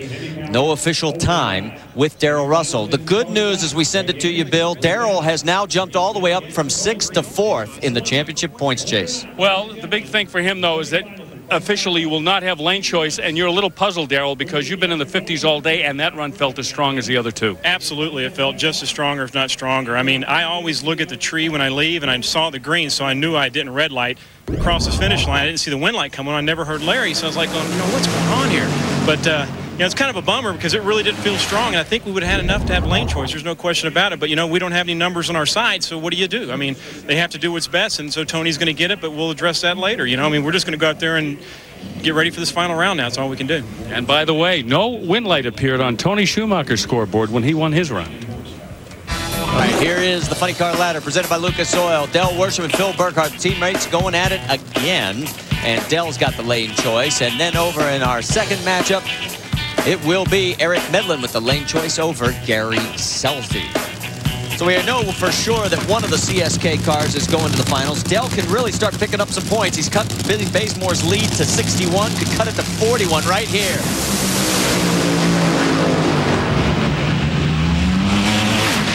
And Dell does it, 4.92 seconds. You saw Phil get out about, 330 feet, and then all of a sudden, the tires went up in smoke, and Dell advances to the final, third of this year, 27th of his career. There seems to be a pattern in that right-hand lane. This is why lane choice is going to be so critical for the final round. A lot of cars in that right-hand lane are spinning the tires about 300 to 400 feet. Dell Worsham, not the case. He was hooked up.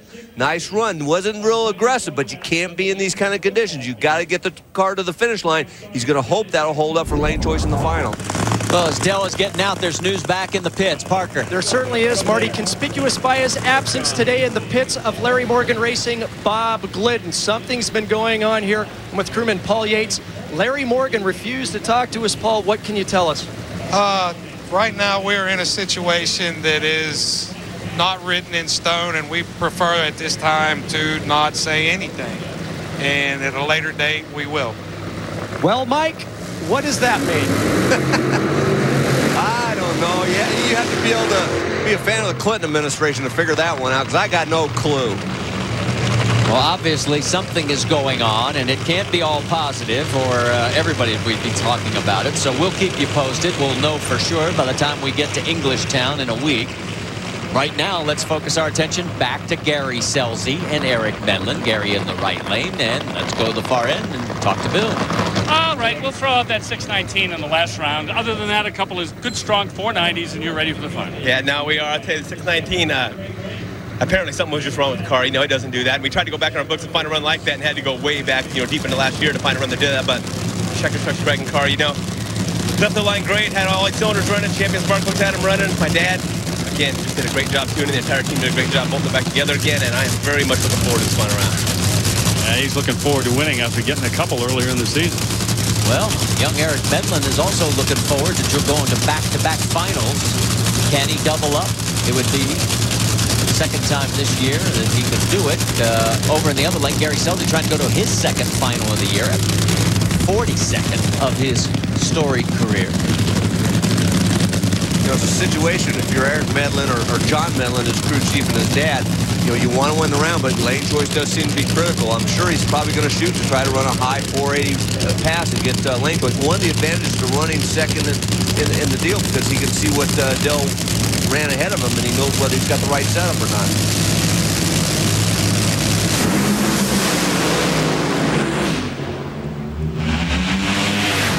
The win light to Gary Scelzi in a hole shot. 4.93 to the quicker, but losing 491. Scelzi had almost 5/100ths of a second in the bank off of the starting line. Take a look at the photo finish, as that is how close it was. Second reaction time loss for Eric Medlin this year. Final matchups, it will be Del Worsham with the lane choice by 1/100th of a second. This should be a dandy. We've got to take a commercial break, and there's Gary Scelzi getting ready to come out from inside the Hemi Dodge Pro Stock when we come back.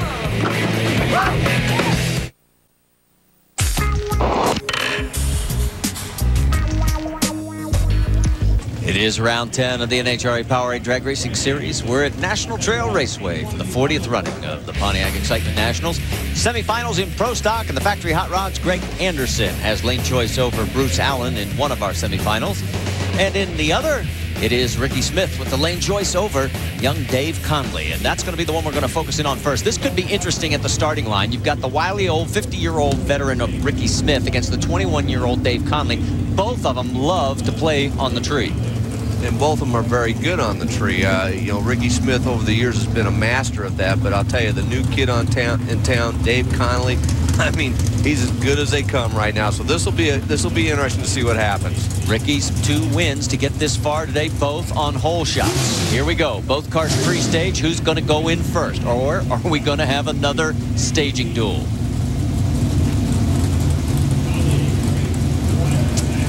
Yep, I was sort of expecting this.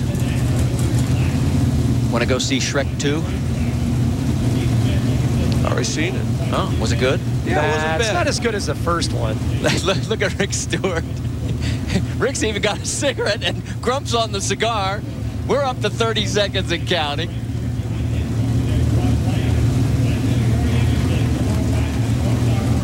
Oh, and the fans are loving it. They're just standing by on the rail. You know, back in 1997, Darrell Alderman and Bruce Allen did this. They were counted out by Buster Couch at this very event. Listen to the crowd in the background. We're up to 1 minute and counting.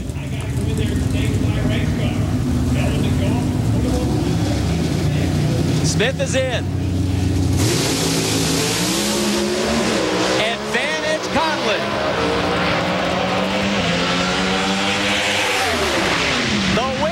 To Conley in a hole shot. 6.90 seconds to the quicker, but losing 6.88. And for Conley, it is his 5th hole shot win of this year, and he is going to the finals. His 2nd of the year and 2nd of his career, and there is the margin. And let's go quickly to Bill. He's with Gary Scelzi. Let's put a period on Funny Car. Gary Scelzi, the 3 words every driver loves to hear on a hole shot. Yeah, usually I'm on the other end of that. I got to say hi to, or happy birthday to Dave Carcanis' mom. He forgot. He's got the card. He's going to get it handled. But I got to tell you something. We went up there. Shut up. It's my interview. You lost on a hole shot. Now get out of here. You know, Zippy came up to me and said, look, we can't run 86. He said, so I'm going to tell you what's going to happen. We're going to run a low 90. He said, you're going to do your job on the starting line because I believe in you. And the guy does, and that makes me feel good. And Oakley, Mopar, and everybody, and Matco Tools, we love you to death, but it's a final round, and it's not complete unless you win it. So we'll see what happens. Eric, oh, sorry, out of time. That's all right. Yeah, he's a good sport, but I'll tell you, right now, all eyes on Greg Anderson. As you can see, we're still tracking his road to the history books again. Bruce Allen, one of those protagonists back in '97. He knows what it's like to be there a long time, but he's already in. Here we go. Oh, and big advantage, Bruce. But at the finish line, it's not enough. Greg Anderson drives around him. Wife Kim is happy with that result. 6.83 seconds, 201 miles an hour. And let's go to the far end. And Bill, how long is it going to take you to talk to both these guys? We're going to have to shorten the interview because of how long it took you to stage. Let's start with Ricky Smith, the old pro. You have been in a few of those during your career, but the 21-year-old, he was equal to it. Yeah, no, he done a good job. Hey, we went up there and raced hard. We really figured he'd outrun us, but we made a good run that lane. What were you thinking getting up there? Oh, I know Ricky likes to play them games. He's good at it, and I kind of like to go in last, and when he had lane choice, I figured I was going to do anything I can to turn the win light on. and we did. So all them guys are doing an awesome job. And this kid is made out of ice, isn't he? It was fun to watch, actually, as it's a part of the sport. And it will be Greg Anderson with the lane choice by 7/100ths over Dave Conley in the Pro Stock Final. There is Greg as we get ready for Pro Stock Bike. And Angel Savoy and Steve Johnson come to the line quickly. Here is the matchups. Andrew Hines has lane choice over Gino Scali in the second semifinal. And in the first one coming up, it is Angel with the lane choice over Steve Johnson. There is Steve looking to go to his first final since Reading 2001. He's got the advantage off the starting line. And he's got his trip to the final. 7.32 seconds to a 7:36. Angel's performance fell way off. And now, as he was describing earlier, it's a matter of not getting on that front brake and getting the bike stopped. Both are okay. So for Steve Johnson, his first final of the year and his 6th of his career. Let's see if we can see what happened. Well, it was all in the launch. Angel was way off, whether she just missed on the clutch setup or what. Mark Pizer, crew, she's usually pretty good. Maybe something happened. She was 116 and 60 feet. That's about 800 slower than she normally is, and that just carried on the rest of the way down the racetrack, and all she could do was watch Steve Johnson pull away. All right, so now we get ready for our next pair. They're already got the motors fired and ready to go. It's Andrew Hines and Gino Scali. And this should be a dandy. I mean, their elapsed times from the last round, 1/100th of a second difference. Yeah, Marty, this is a great matchup. You know, both of these riders have been running very, very well, and they're both prone to red light every now and then or cut good lights or be late. You never know what's going to happen with these two on the starting line. Gino Scali has yet to make it to a final this year as the defending Powerade champion. Can he park Andrew? Slight advantage, Gino, but he's drifting. Andrew is got the win light. 7.13 seconds, 187 miles an hour. His 3rd trip to the finals this year. Gino Scali's going to have to wait just a little bit longer. Down here with Steve Johnson, neither one of us can remember the last final you've been in. 1821. No, actually, it's fun to be here. We're trying to start a second team. We need money. Call us. What's really fun is beating up on the Army is not really fun to go home and tell everybody about, but I'm going to just try what we can do with Screaming Eagles or Screaming Chickens. At 600 pounds, they're 575, fuel injection, carburetors, all that stuff, but it'll be fun. Let's go over to Angel, who, well, had bad timing to have her slowest run of the weekend against Steve Johnson. What happened? We bogged the bike really bad, but you know what? It's the United States Army's birthday, 229 years. We got a special paint job for the American soldier who was Person of the Year. We had a good weekend. I'm proud of us. And there's Andrew Hines over there, who will be taking on Steve Johnson in the final round, and the Harley has been on a tear this weekend. Can it keep up? Back to Columbus in just a moment. Let's talk about our casual startup of the day. At the top reaction times in Pro Stock Bike, Riddell Harris. He went 0-0-0. That's perfect. Then 007 for Mark Powerade in Pro Stock. Doug Coletta at 009, which is phenomenal in Top Fuel. And Ron Capps an 072 in round 1 of Funny Car. So it's time for the finals, and let's set the show for you. Will it be Darrell Russell or Tony Schumacher taking home the Wally in Top Fuel? They'll worship Gary Scelzi in Funny Car. Young Dave Conley against the Wily champion, and that is Greg Anderson. Of course, Andrew Hines and Steve Johnson will be first. And here they come. Steve Johnson, 189 races. He's been here longer in Pro Stock Bike than any other active rider without a national championship event win. Here's his chance. He's been to, well, this is his 6th final now. Well, you know, and he's against Andrew Hines, so you would think he probably wouldn't have a chance, but you probably thought that the previous round when he had to race Angel, so anything can happen. In the past, he's been beaten in the finals by Angel Savoy, Andrew's brother Matt, twice by John Myers, and once by the great Dave Schultz. So he hasn't been losing to any slouches, that's for sure. But can he pull it off here? The performance advantage has to be given to Andrew as we are ready to go. Say goodnight. This one never in doubt. 7.13 seconds, 185 miles an hour. Andrew was first off the starting line, and by a bunch, he was first to the stripe. So for Andrew, he picks up his second win of the year.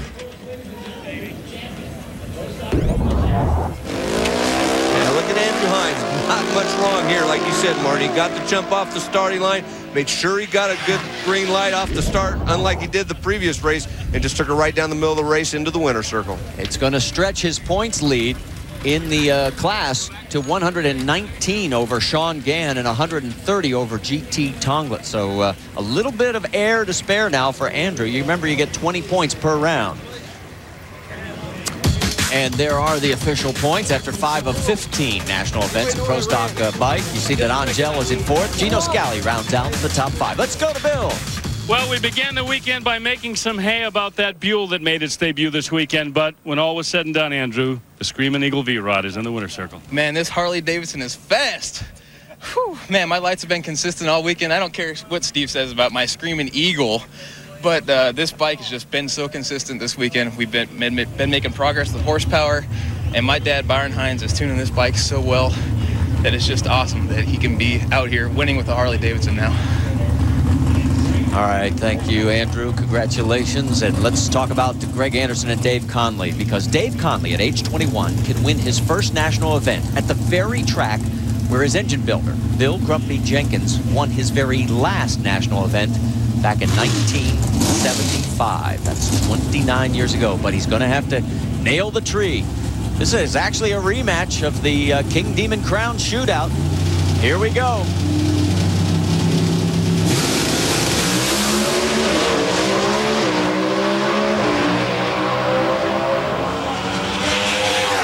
Conley was first off the starting line, but 6.85 seconds later, it is Greg Anderson picking up his 24th career win. That ties him for 5th on the active list now with Jim Yates. And you saw the disappointment on Grumpy Jenkins' face. The Vegas General machine just unstoppable. Yeah, just a tough break. Dave Conley got the jump off the starting line, but Greg Anderson had made up that difference at 60 feet and then just carried it on the rest of the way down the track. Just what can you say about it? The horsepower, the track, the driving, it's just a complete package there.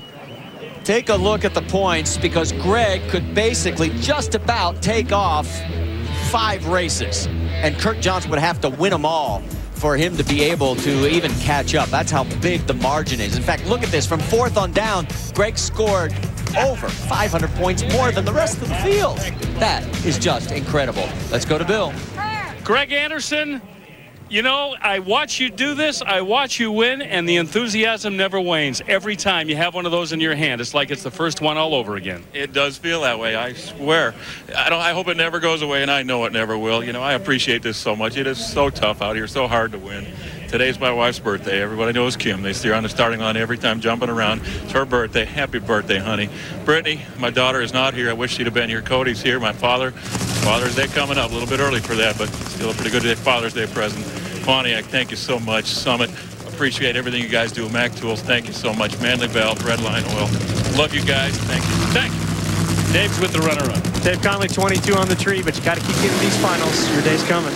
Yeah, hopefully it'll come soon. It was just cool to get in the final at our basically our home track. We had a lot of friends and family here, so we had to switch motors for the last round, so a few little things happened, but I mean, Greg was running good anyway, a lot better than we were all weekend, but I just got to thank the competition, Macco, all these guys. I mean, Mac Tools, sorry about that. They're helping us out, and thanks to everyone on the team. They did a good job hustling and getting their motor changed. Dave lives in Elyria, Ohio, about an hour and a half away from the track. Time now for Funny Car. Del Worsham and Gary Scelzi. And Scelzi can really help his teammate Whit Bazemore, because Bazemore leads the points right now by 41, but Del with a win obviously cuts that down to 21. And Gary Scelzi would definitely like to do that right now. He doesn't have lane choice. He's in that right lane, but he was able to get down that lane and make a good run in the previous session. They need to do this again if they want to get around Del Worsham. Parker? Gary Scelzi's success today, it's been one of philosophy. He said he and his crew chief, Mike Neff, have been looking for steak and lobster when they should have been settling for a chicken dinner. He said they just backed everything off, tried to make it run like a bracket car, and so far, that strategical change has worked great for them today. Parker, after being lost most of eliminations, Chuck Worsham says they found a tune-up in the semifinals that they feel very confident about confident enough that they left it alone for the final round.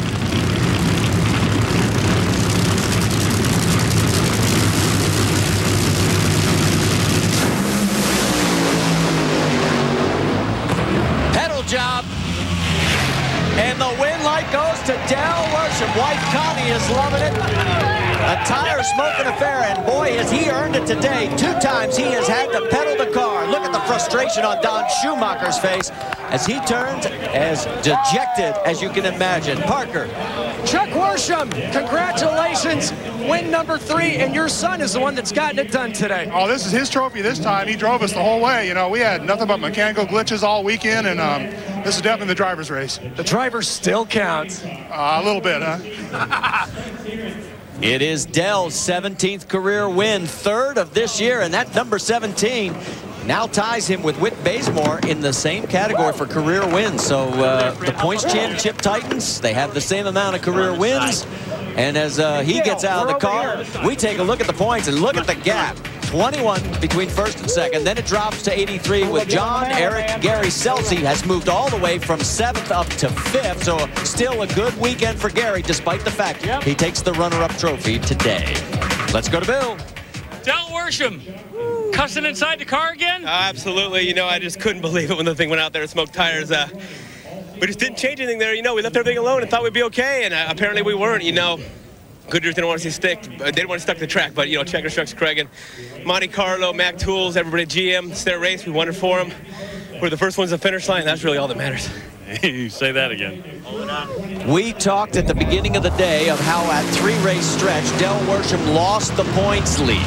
And could they come back? Well, he has come back to within 21. And he did a great job here, Marty. They both smoked the tires right at the same point. At half track, they ran identical lap time, same miles an hour as they were both smoking the tires. But Del Worsham pelted one more time, was able to get the thing to recover and just carry that speed a little bit ahead of Gary Selsey, who also did a good job. Neither driver can complain about the job they did here. Just that Del Worsham got the better end of it this time.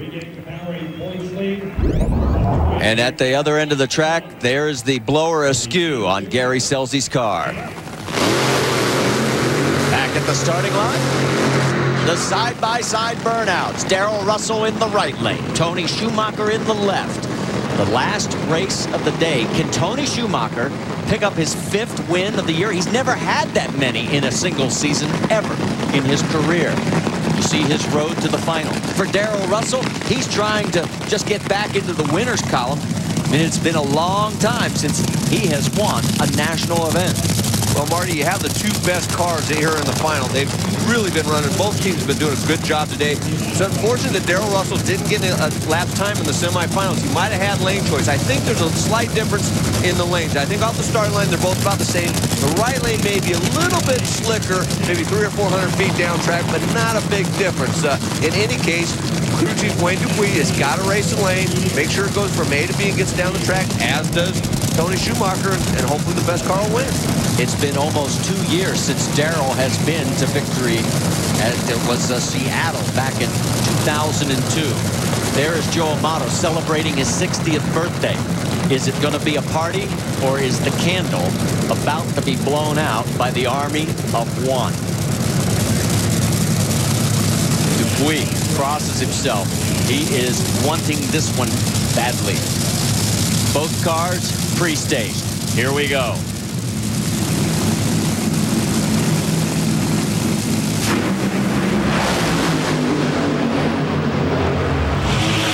Great drag race and the win light to Darrell Russell. Happy birthday, Joe Amato. 4.56 seconds, 326 miles an hour. Parker. Joe Amato, racing is a business. You had to justify buying that new car when one wasn't justified. You know all about superstition and good luck. It worked. Well, it worked. You know, the bug almost got us with lane choice, but Wayne and the whole team have been a great job. You know, it's been a year since we got a winner's circle, and we're really working hard trying to get to a sponsor for next year. And all the people that, you know, the Keystone, all the people from DZ and Valvoline that have hung with us, and Autolite and Fram, and they gave us great parts and support. And I can't say enough. You know, my birthday, you know, I've had what a birthday present, huh? Happy birthday, Joe. Marty? And there's Joe celebrating, and what a close finish. What a great drag race. There is Darrell Russell. And he has jumped from 7th to 4th in the points. Let's go to Bill. Twice Darrell Russell in the last 3 years you've been denied here, but to finally do it on Joe's birthday, how perfect is that? Bill, I can't tell you. This team has worked so hard. These guys, I mean, the hours they put in to try to get this car to be consistent, and it looks like it's finally showing some signs of life. I mean, I can't say enough. I mean, it's been almost 2 years, and it's so easy to doubt yourself when you're not winning races and thinking all the things you could be doing better. But, man, I'm telling you, for this whole team, all of our sponsors, DZ, Driver FX, Valvoline, Mac Tools, all you guys, we can't thank you enough. But, man, this is fantastic. We'll be back in just a moment to Columbus. Thanks. So, for Mike Dunn, Bill Stevens, Dave Reed, Parker Johnstone, and our entire ESPN2 crew, I'm Marty Reed. Thanks so much for joining us here on the Pontiac Excitement National. We've got NCAA Super Regionals coming up next, right here on ESPN2. This has been a presentation of ESPN, the worldwide leader in sports. For more, log on to ESPN.com. We'll see you next weekend in Englishtown. So long, everybody. Yeah.